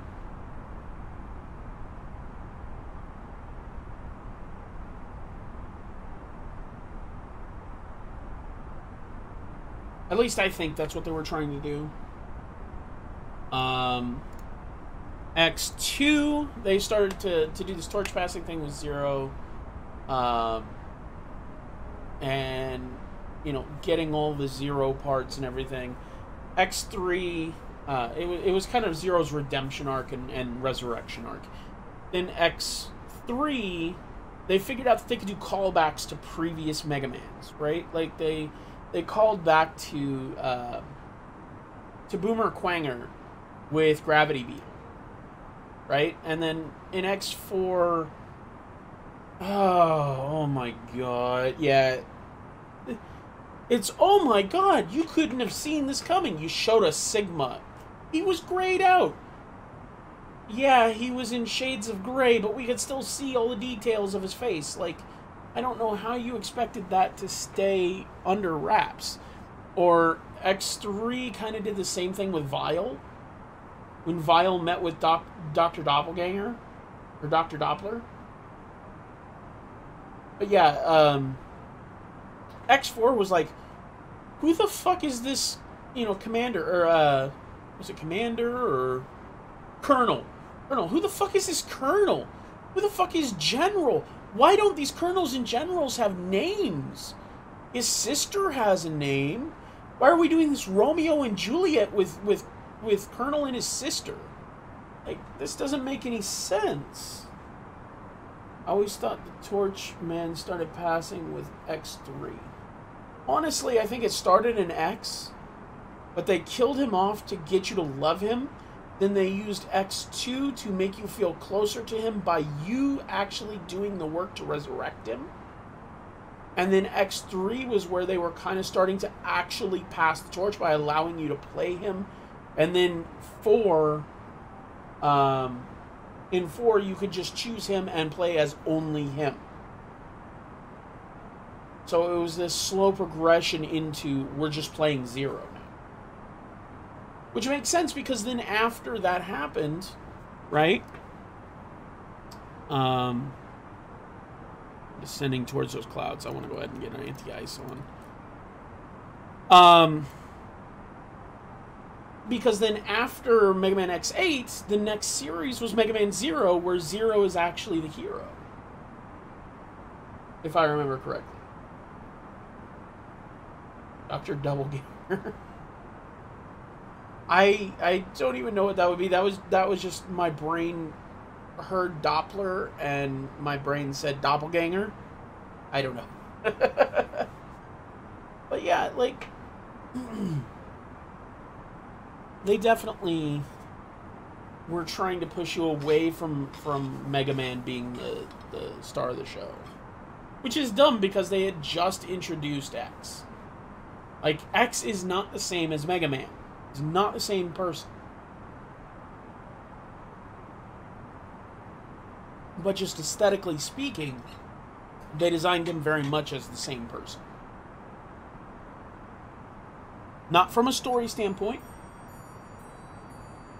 but realistically, we all know that this is the new Mega Man. The Romeo and Juliet thing was 0 and Iris. No. No, I know they're siblings. The Romeo and Juliet thing is not as far as, insofar as romance. It was that Colonel forces himself to fight and thus die for no real reason, right? And then Iris fights 0 or X, it doesn't really matter, fights because Colonel died. And it's like, you were the one telling him he was fighting for no reason, begging him not to throw his life away, and then you blame the people who were trying not to kill him, but weren't given much of a choice. So, you know, it's kind of that whole double suicide thing where he chose to end his life by fighting a fight that he knew he couldn't win. And then Iris blamed 0 for killing him when he wasn't given a choice. Like, it's let him die by fighting him and killing him, or let everyone die because the final weapon is being used on Earth.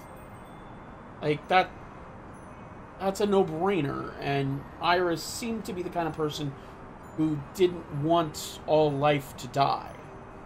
So, it doesn't really make sense. Oh, that's right, X fights double. X fights double. Oh my god, double. Oh, who didn't see that coming? But double just came out of nowhere, and his name is too spot on. He's a double agent, right? Like, I didn't like double. I thought he looked cool. Like, he looked like a throwback to Dr. Light's robots, right? Where they kind of had that chubby, friendly look, but then he's just a double agent, and his name is on the nose, and I'm just like, eh. Alright, I gotta look at my checklist and make sure we're on track. FCU altitude is set, speed brake half is not required. Altimeter, what's our transition altitude? 6,500 feet. I do need to enter my destination data. Approach QNH is going to be 1008. Temperature is going to be -1.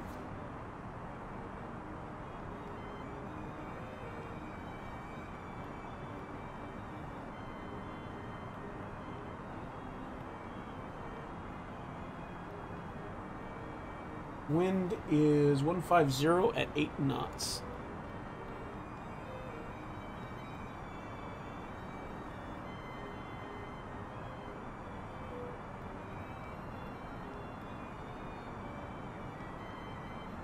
Poland got to be difficult and different with Transalp. All right, there we go. That's all programmed in.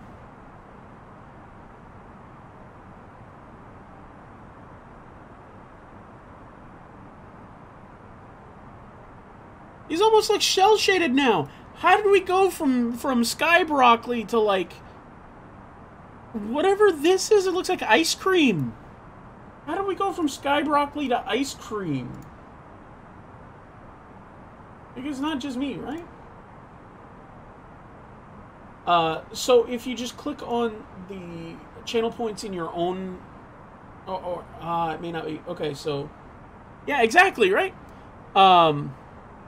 Okay, so I forgot you don't have it turned on yet, so you'll have to go to your dashboard, and then go to the community tab, and the last option in the community tab is channel points. Now it'll only be there if you're an affiliate. You have to at least be an affiliate. So I don't know if you've already got an affiliate. If not, then it won't work for you.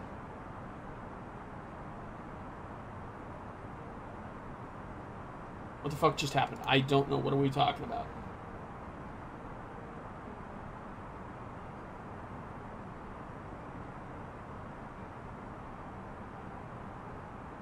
No, I have to wonder if the weird shading is an artifact of the VR update. That's a good question. I don't know. I mean, I can see how some of this is actually shading because of the angle of the sun, maybe?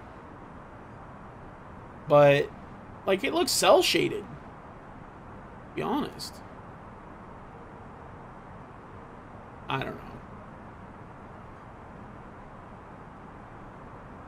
It looks really bad. They did a lot of things. This used to look a lot better.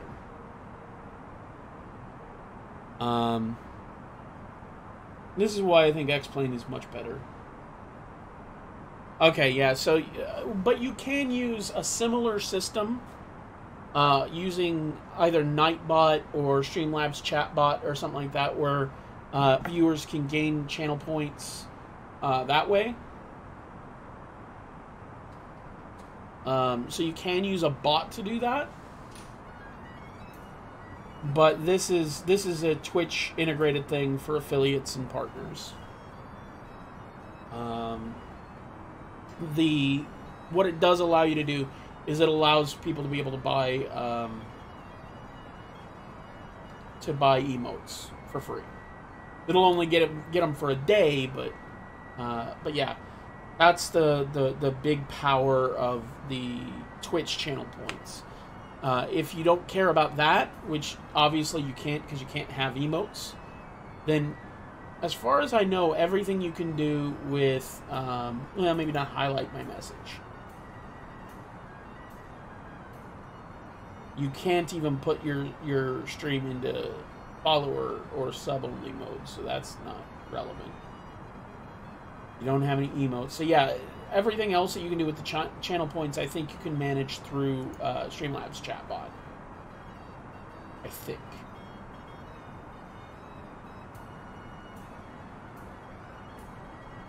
Alright, so now we're descending into the soup. So here's where you can start to see what I'm talking about with that noise abatement procedure. You see how we come up alongside the airport. So this is the airport right here. And we fly up parallel to it, turn around, and come back down. Because the idea is to get us low enough and slow enough that we're not going to interfere too much with people's homes, like down here.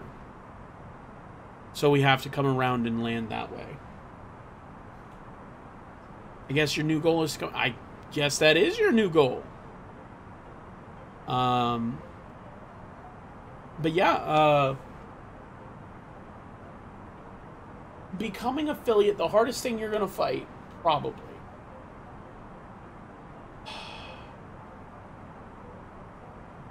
hardest thing you're going to fight is yourself. I say that for a reason. There are a lot of people who see the checkpoints that they have to make it through in order to become an affiliate as the steps on the road, right? And pass them by any means necessary, right? But you can't do that.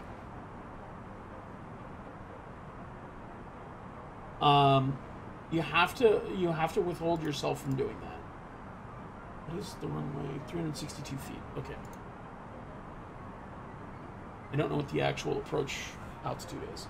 So, the reason why I say you need to keep yourself from that pitfall is because there are a lot of people who will go, okay, I'm just going to get a bunch of friends to make a bunch of accounts, and we'll all follow me to get that follower level.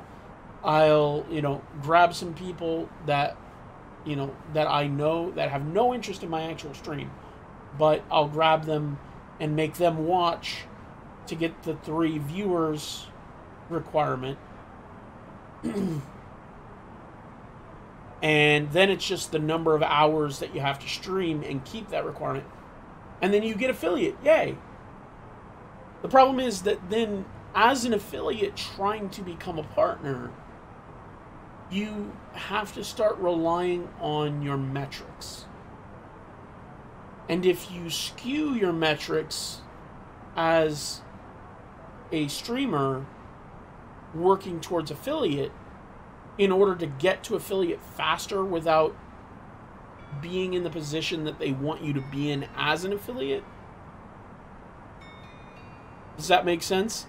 Then it'll make it harder for you to know what it is.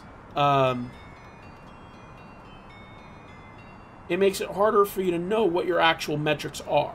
So you wind up trying to approach a partner by just shooting in the dark, because you don't know how your channel is actually trending. Like, it'll look like your channel starts doing really, really bad at first because all the people that were there just to help you reach affiliate, they go away. They still count against you because they're still followers. But your follow to view rate drops significantly because you don't need them anymore. So they walk away and they go do other things. They were never actually interested in your content. They were just there to help you. Right? So all of a sudden it looks like your channel does terribly. There's a reason why most people who make affiliate and partner, they only make it for a few months before they quit, or they take a massive break, their numbers dip, and then they never come back to it. Because once you do, it looks like your numbers drop because you did so much just to get there. And then you find out that, you screwed it up, and you screwed up your metrics, and that's what's making it look bad.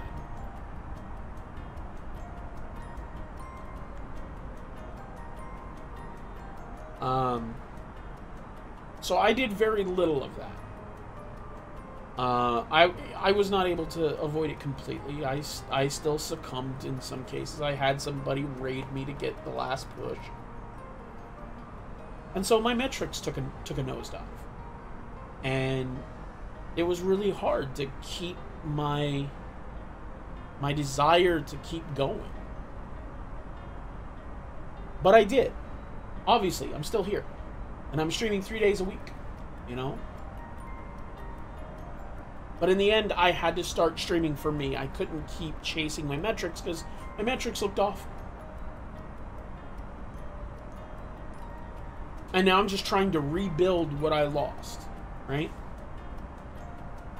And it was also difficult because I did take a break around the holidays. I took a couple of weeks off to see what was going on with legislation, and just because it's the holidays and I wanted to, spend some time with myself, figure out a new trajectory for the channel, take some time to work through my backlog of material to get onto YouTube, kind of streamline the back end of that process. I have so many spreadsheets now to help me keep track of everything, what phase it's in, what exactly I need to do, and I can start on it as soon as I cut stream. I know what the status of every video I've got, starting with the ones just before the holidays, just before I took my break. But that's all stuff that it took me time to develop, and I didn't want to be so stressed that I get on here and I'm like, okay, guys, we need to hurry up and get this done, and shit, we've got a headwind, I might just have to call the stream early because I've got too much stuff going on. No. You know, I want to give you guys a quality stream if I'm going to stream at all. So I would rather take a time and step away from the stream, miss one, and come back with a better attitude, with more time, and be more relaxed and be able to jive with you guys. You know what I'm saying? Like, that's just my way of doing it. I had a weird thing where I wanted to be a bigger streamer, where I wanted to get a bigger streamer to endorse me. Yeah. So that's the thing. Collaborations is best done with people that are in your same strata. If you aim for somebody too big, it looks like shilling. Nobody takes it seriously. They're not going to come and watch you, you know, on a regular basis. Unless you have a very similar vibe and they just get with that and they just enjoy that. Most of the time, you're just going to lose. You're just going to lose because your own people will see you shilling. Their community is going to see you shilling. And nobody's going to enjoy it. Nobody wants it. Alright. Landing lights can come on. I do not like that we are still in the soup.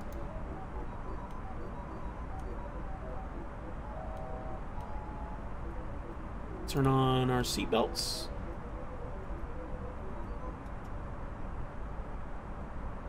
Okay, nav data can go to constraints.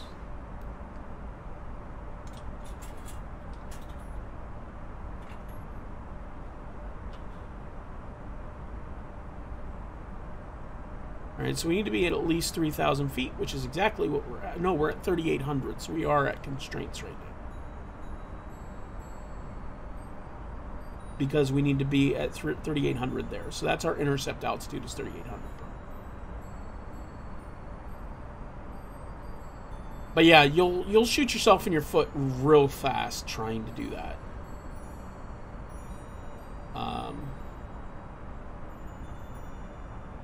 I definitely think you'd shoot yourself in the foot.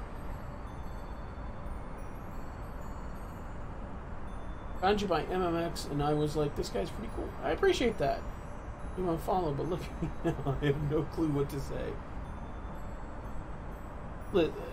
You know, honestly, you don't need to know what to say, right? Like, I don't always know what to say. Like, right now, I have no idea what to say. I'm just vibing. I'm just doing what comes natural. And for me right now, that's a conversation with you. Like, this is less a stream right now and more just I'm having a conversation with you.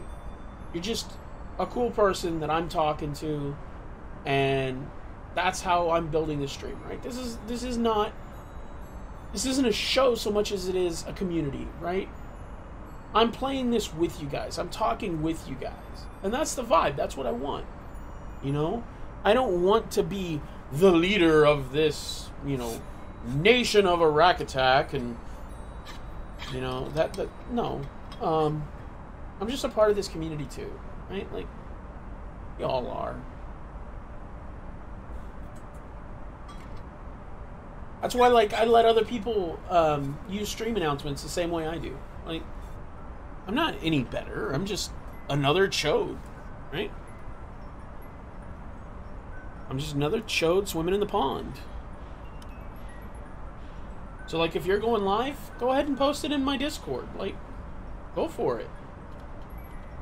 We've got a lot of supportive people in that community. They're quiet, Don't get me wrong. A lot of people in my community tend to be quiet, but, you know, they're good people and they want to help. So,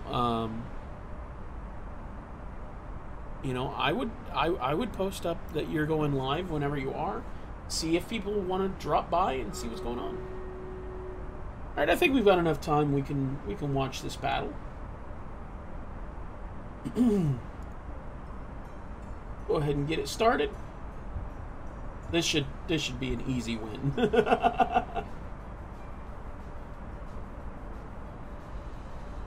All right, who's sharpening their sword all loudly? Sharpening their sword? Oh, is it from the sound effect of it being ready?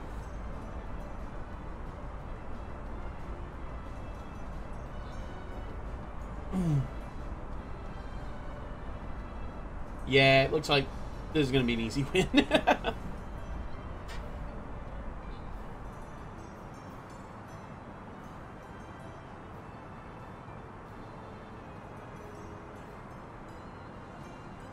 Waiting for my grilled cheese to be ready, and it's been an hour. It's been an hour for grilled cheese? What happened?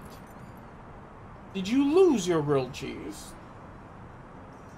Did it actually walk away? Alright, looks like somebody's going to get 3 rogues. Somebody else is going to get 15 gold coins.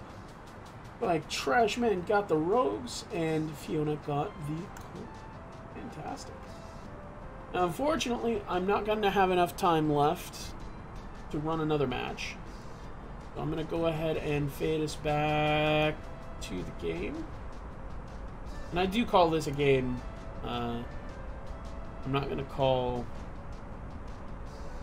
I'm not going to call it a simulator, because it's not.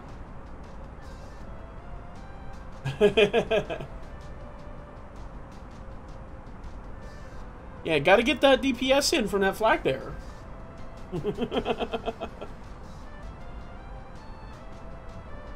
Alright, so we're going to turn around and come back. Oh, I am very concerned about this. I can't see nothing.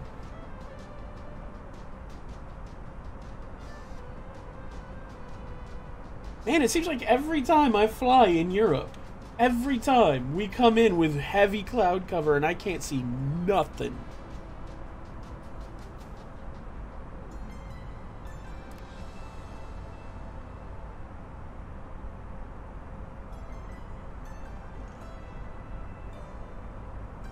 Alright, so we are under 230. I'm going to go ahead and kick out spoilers.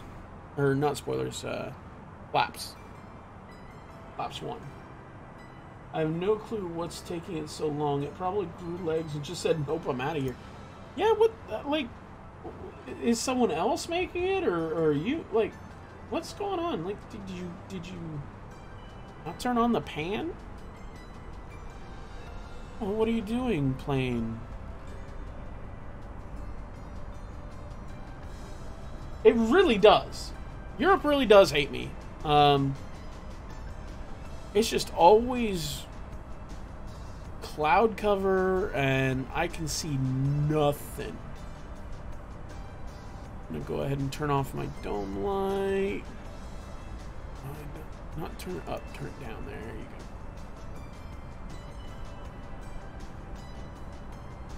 So I'm going to turn down... Oh, fuck.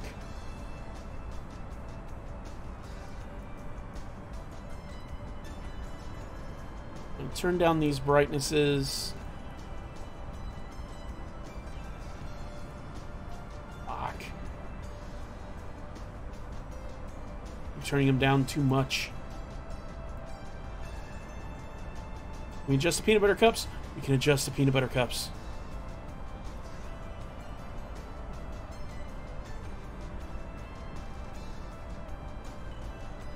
Okay, we're getting a little bit of turbulence. That's okay.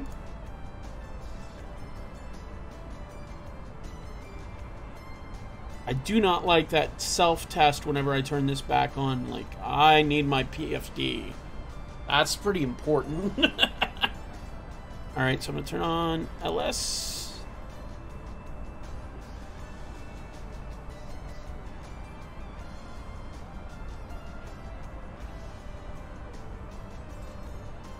Oh, does this not have an ILS? Wait, what is... This has to have an ILS.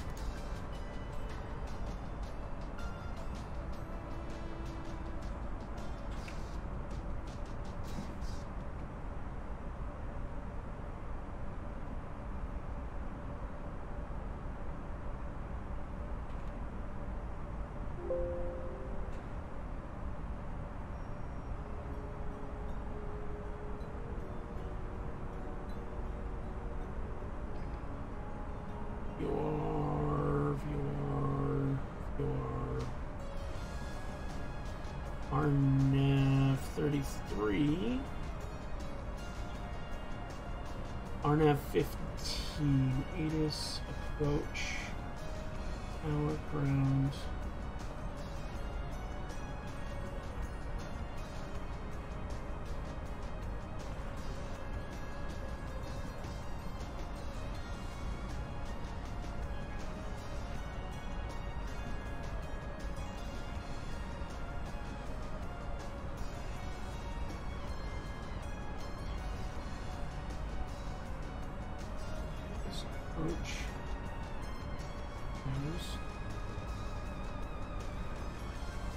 There's my ILS frequency.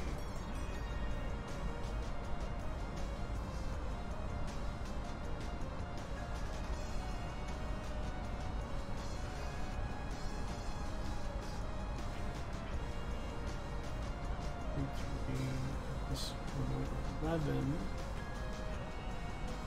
Oh, am I coming the one way that doesn't have ILS?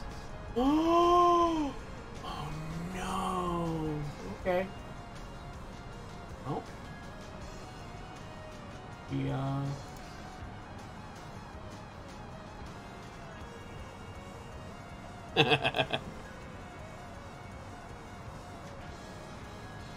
Oh shit. Okay, we're fine, we're fine, we're fine.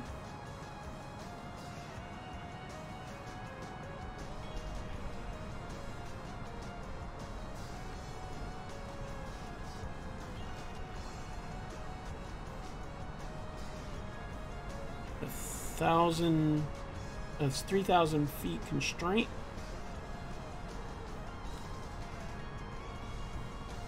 Oh boy. Well, this is going to be fun. Okay, let's go ahead and do flaps 2.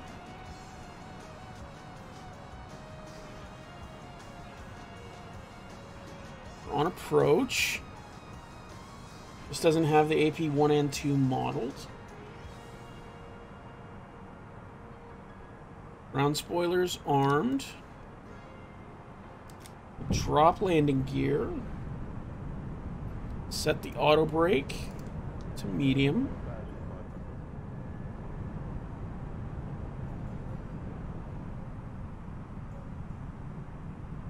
Flaps 3.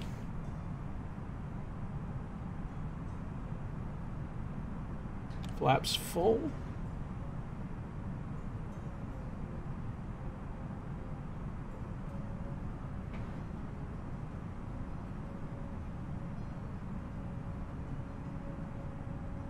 Do cabin check.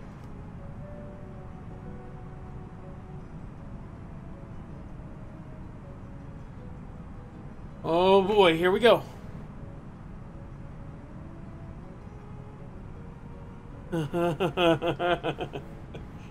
Okay.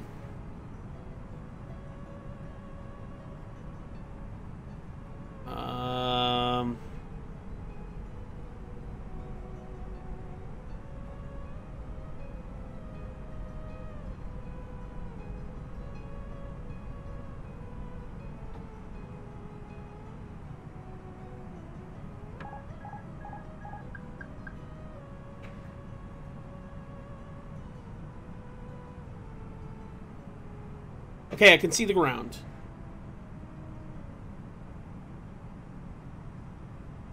shallow our descent a bit.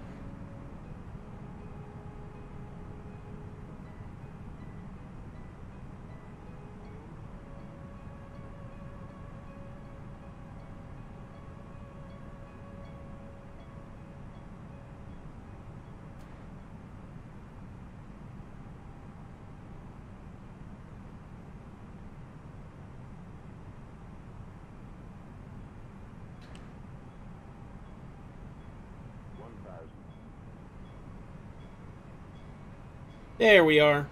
Okay, I can see the runway. We're a bit high.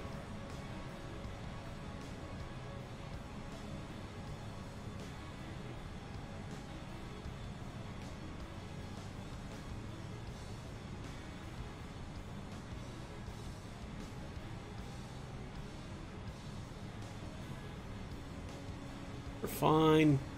I don't know why it wants to put up these brackets.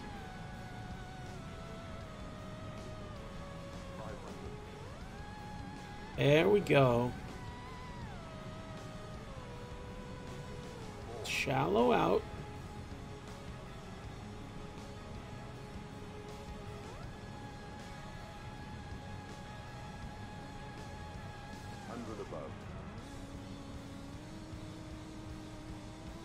Whoa, whoa, whoa.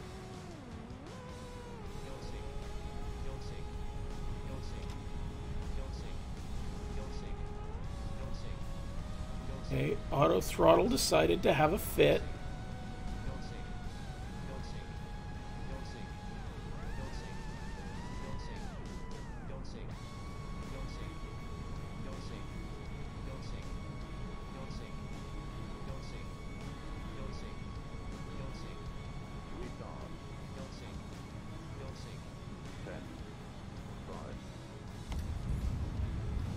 Oh, that was beautiful!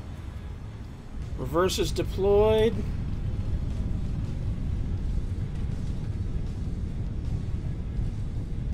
$80 knots, stow reversers. Oh, that was gorgeous!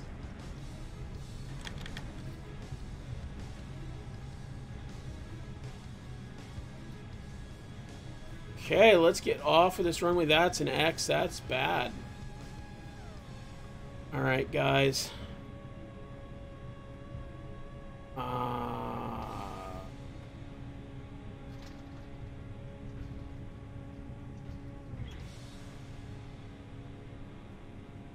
Alright, let's just park real quick and clean up.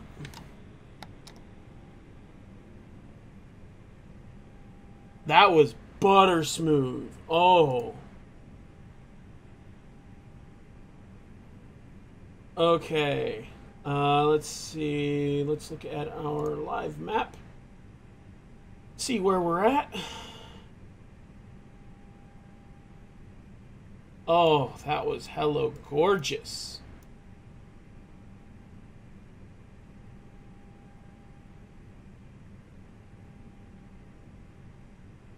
Okay, this is actually just about perfect, so I know where I need to go. We can turn off our landing lights. I'm going to do a little bit of cleanup here. Normally, the co-pilot would be doing this.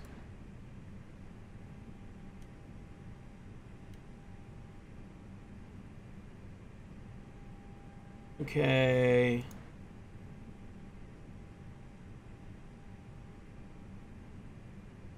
Landing lights retracted. Ground spoilers are disarmed. Engine mode is normal. Flaps are retracted. APU master can come on. That's not what I said. APU master can come on. Alright, terrain on ND is off. I can turn off my weather radar.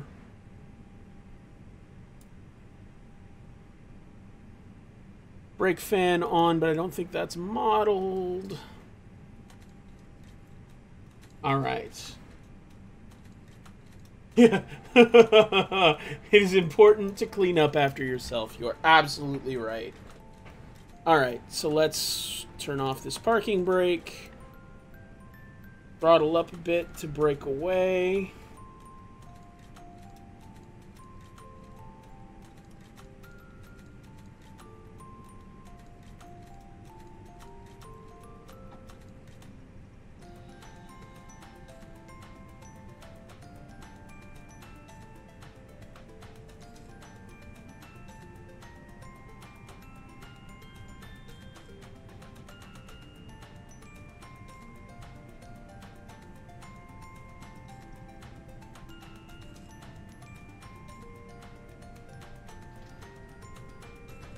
Alright, ladies and gentlemen, welcome to Poland. Welcome to Warsaw. I know that y'all need to be told that we've arrived. I mean, simply put, you may not have realized we touched the ground yet. But I promise you, we did. Despite all of the turbulence and all of the bullshit that we had to deal with, we actually arrived pretty reliably.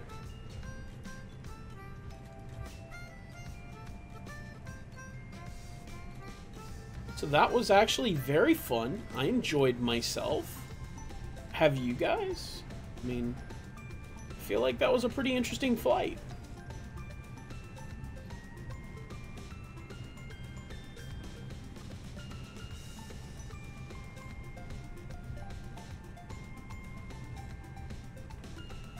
But as you can see, the co-pilot went Maverick. So yeah, pilot does everything. Yeah, essentially. Yeah. The co-pilot decided to vacate the aircraft.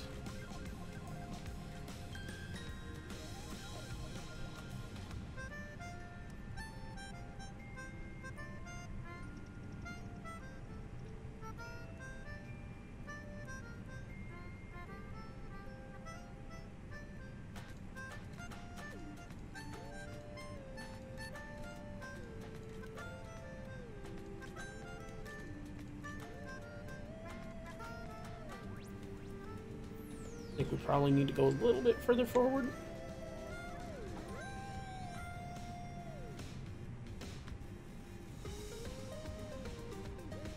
Now let's check our work.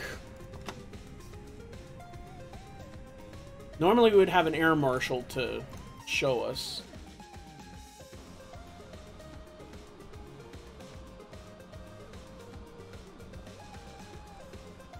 Okay. We need a few more feet. That's fine.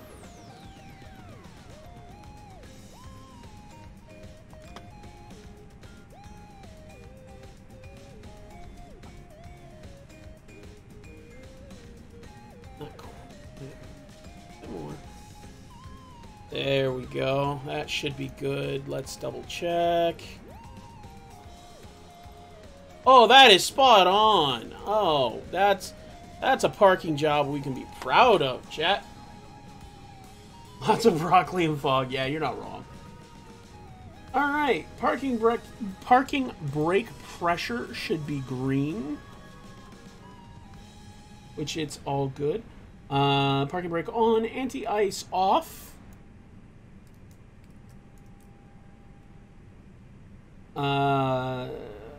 APU bleed can come on. Oh, I never started the APU, so it can't come on quite yet. Runway turn off lights are off. Taxi lights off. Wing lights can come off. Nose wheel lights are off. Nav and logo lights can come off.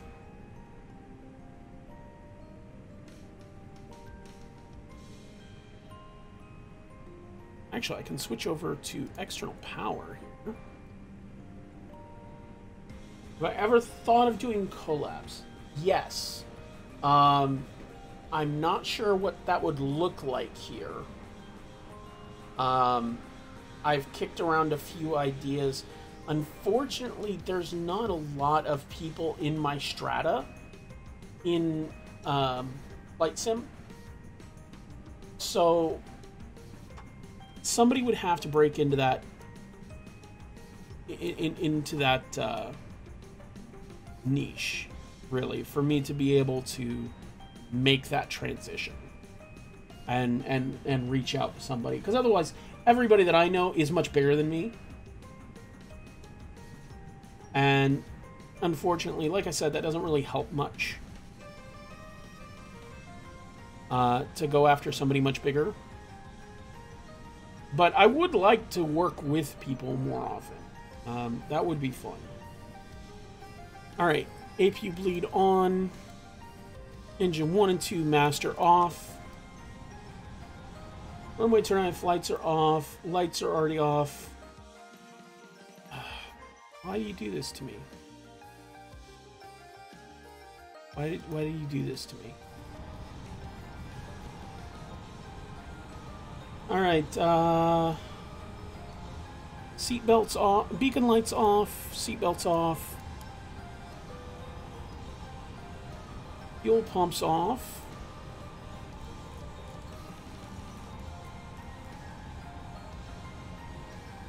Transponder to standby. I don't think I ever switched into mode C. Yeah, I did. I did. Totally off. McDeuce to dim, I'm not going to worry about. Brake fan off, it's not modeled. Securing the aircraft. Park brake is on, adheres can come off.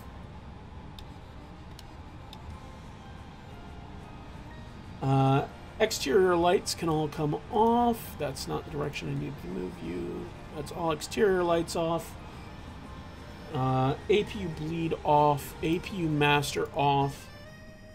Emergency exit lights off. No smoking lights off. Battery 1 and 2 off. And that's us in the gate at Warsaw. Guys, thank you so much for being here. And look at that. All that ice that was not there 2 minutes ago. I have no idea why that just decided to start popping up. But at least we're already in. We're already off. Everything's already done. Unfortunately, Microsoft Flight Sim does not have replays yet. They need it badly. Alright, for those of you watching on the YouTube, thank you so much for spending your time watching this VOD, this replay of everything that I did. Good news is Microsoft Flight may not have replays. YouTube does. Go ahead and jump back a few seconds, watch that landing a few times if you want to. I wish I could show you an outside view of it, but I do not trust myself to be able to land in an exterior view yet. So, unfortunately, until Microsoft Flight gets those replays, there's just nothing I can do to give that to you. So thank you so much for being here. Like, comment, subscribe, all that usual shilling shit. I hate doing it, but you know what? I have to. We're looking to get that 1,000 subscribers mark so that I can go ahead and get the custom YouTube URL. That's all I'm really interested in. It'd be great if this became something I could monetize, but right now I'm just after that URL so that I don't have to post something so ridiculously large. Thank you guys for spending your time. Have a wonderful evening, wonderful morning, wonderful day, wherever you happen to be, whatever it happens to be at the time that you watch this. Thank you guys so much. I will see you next time.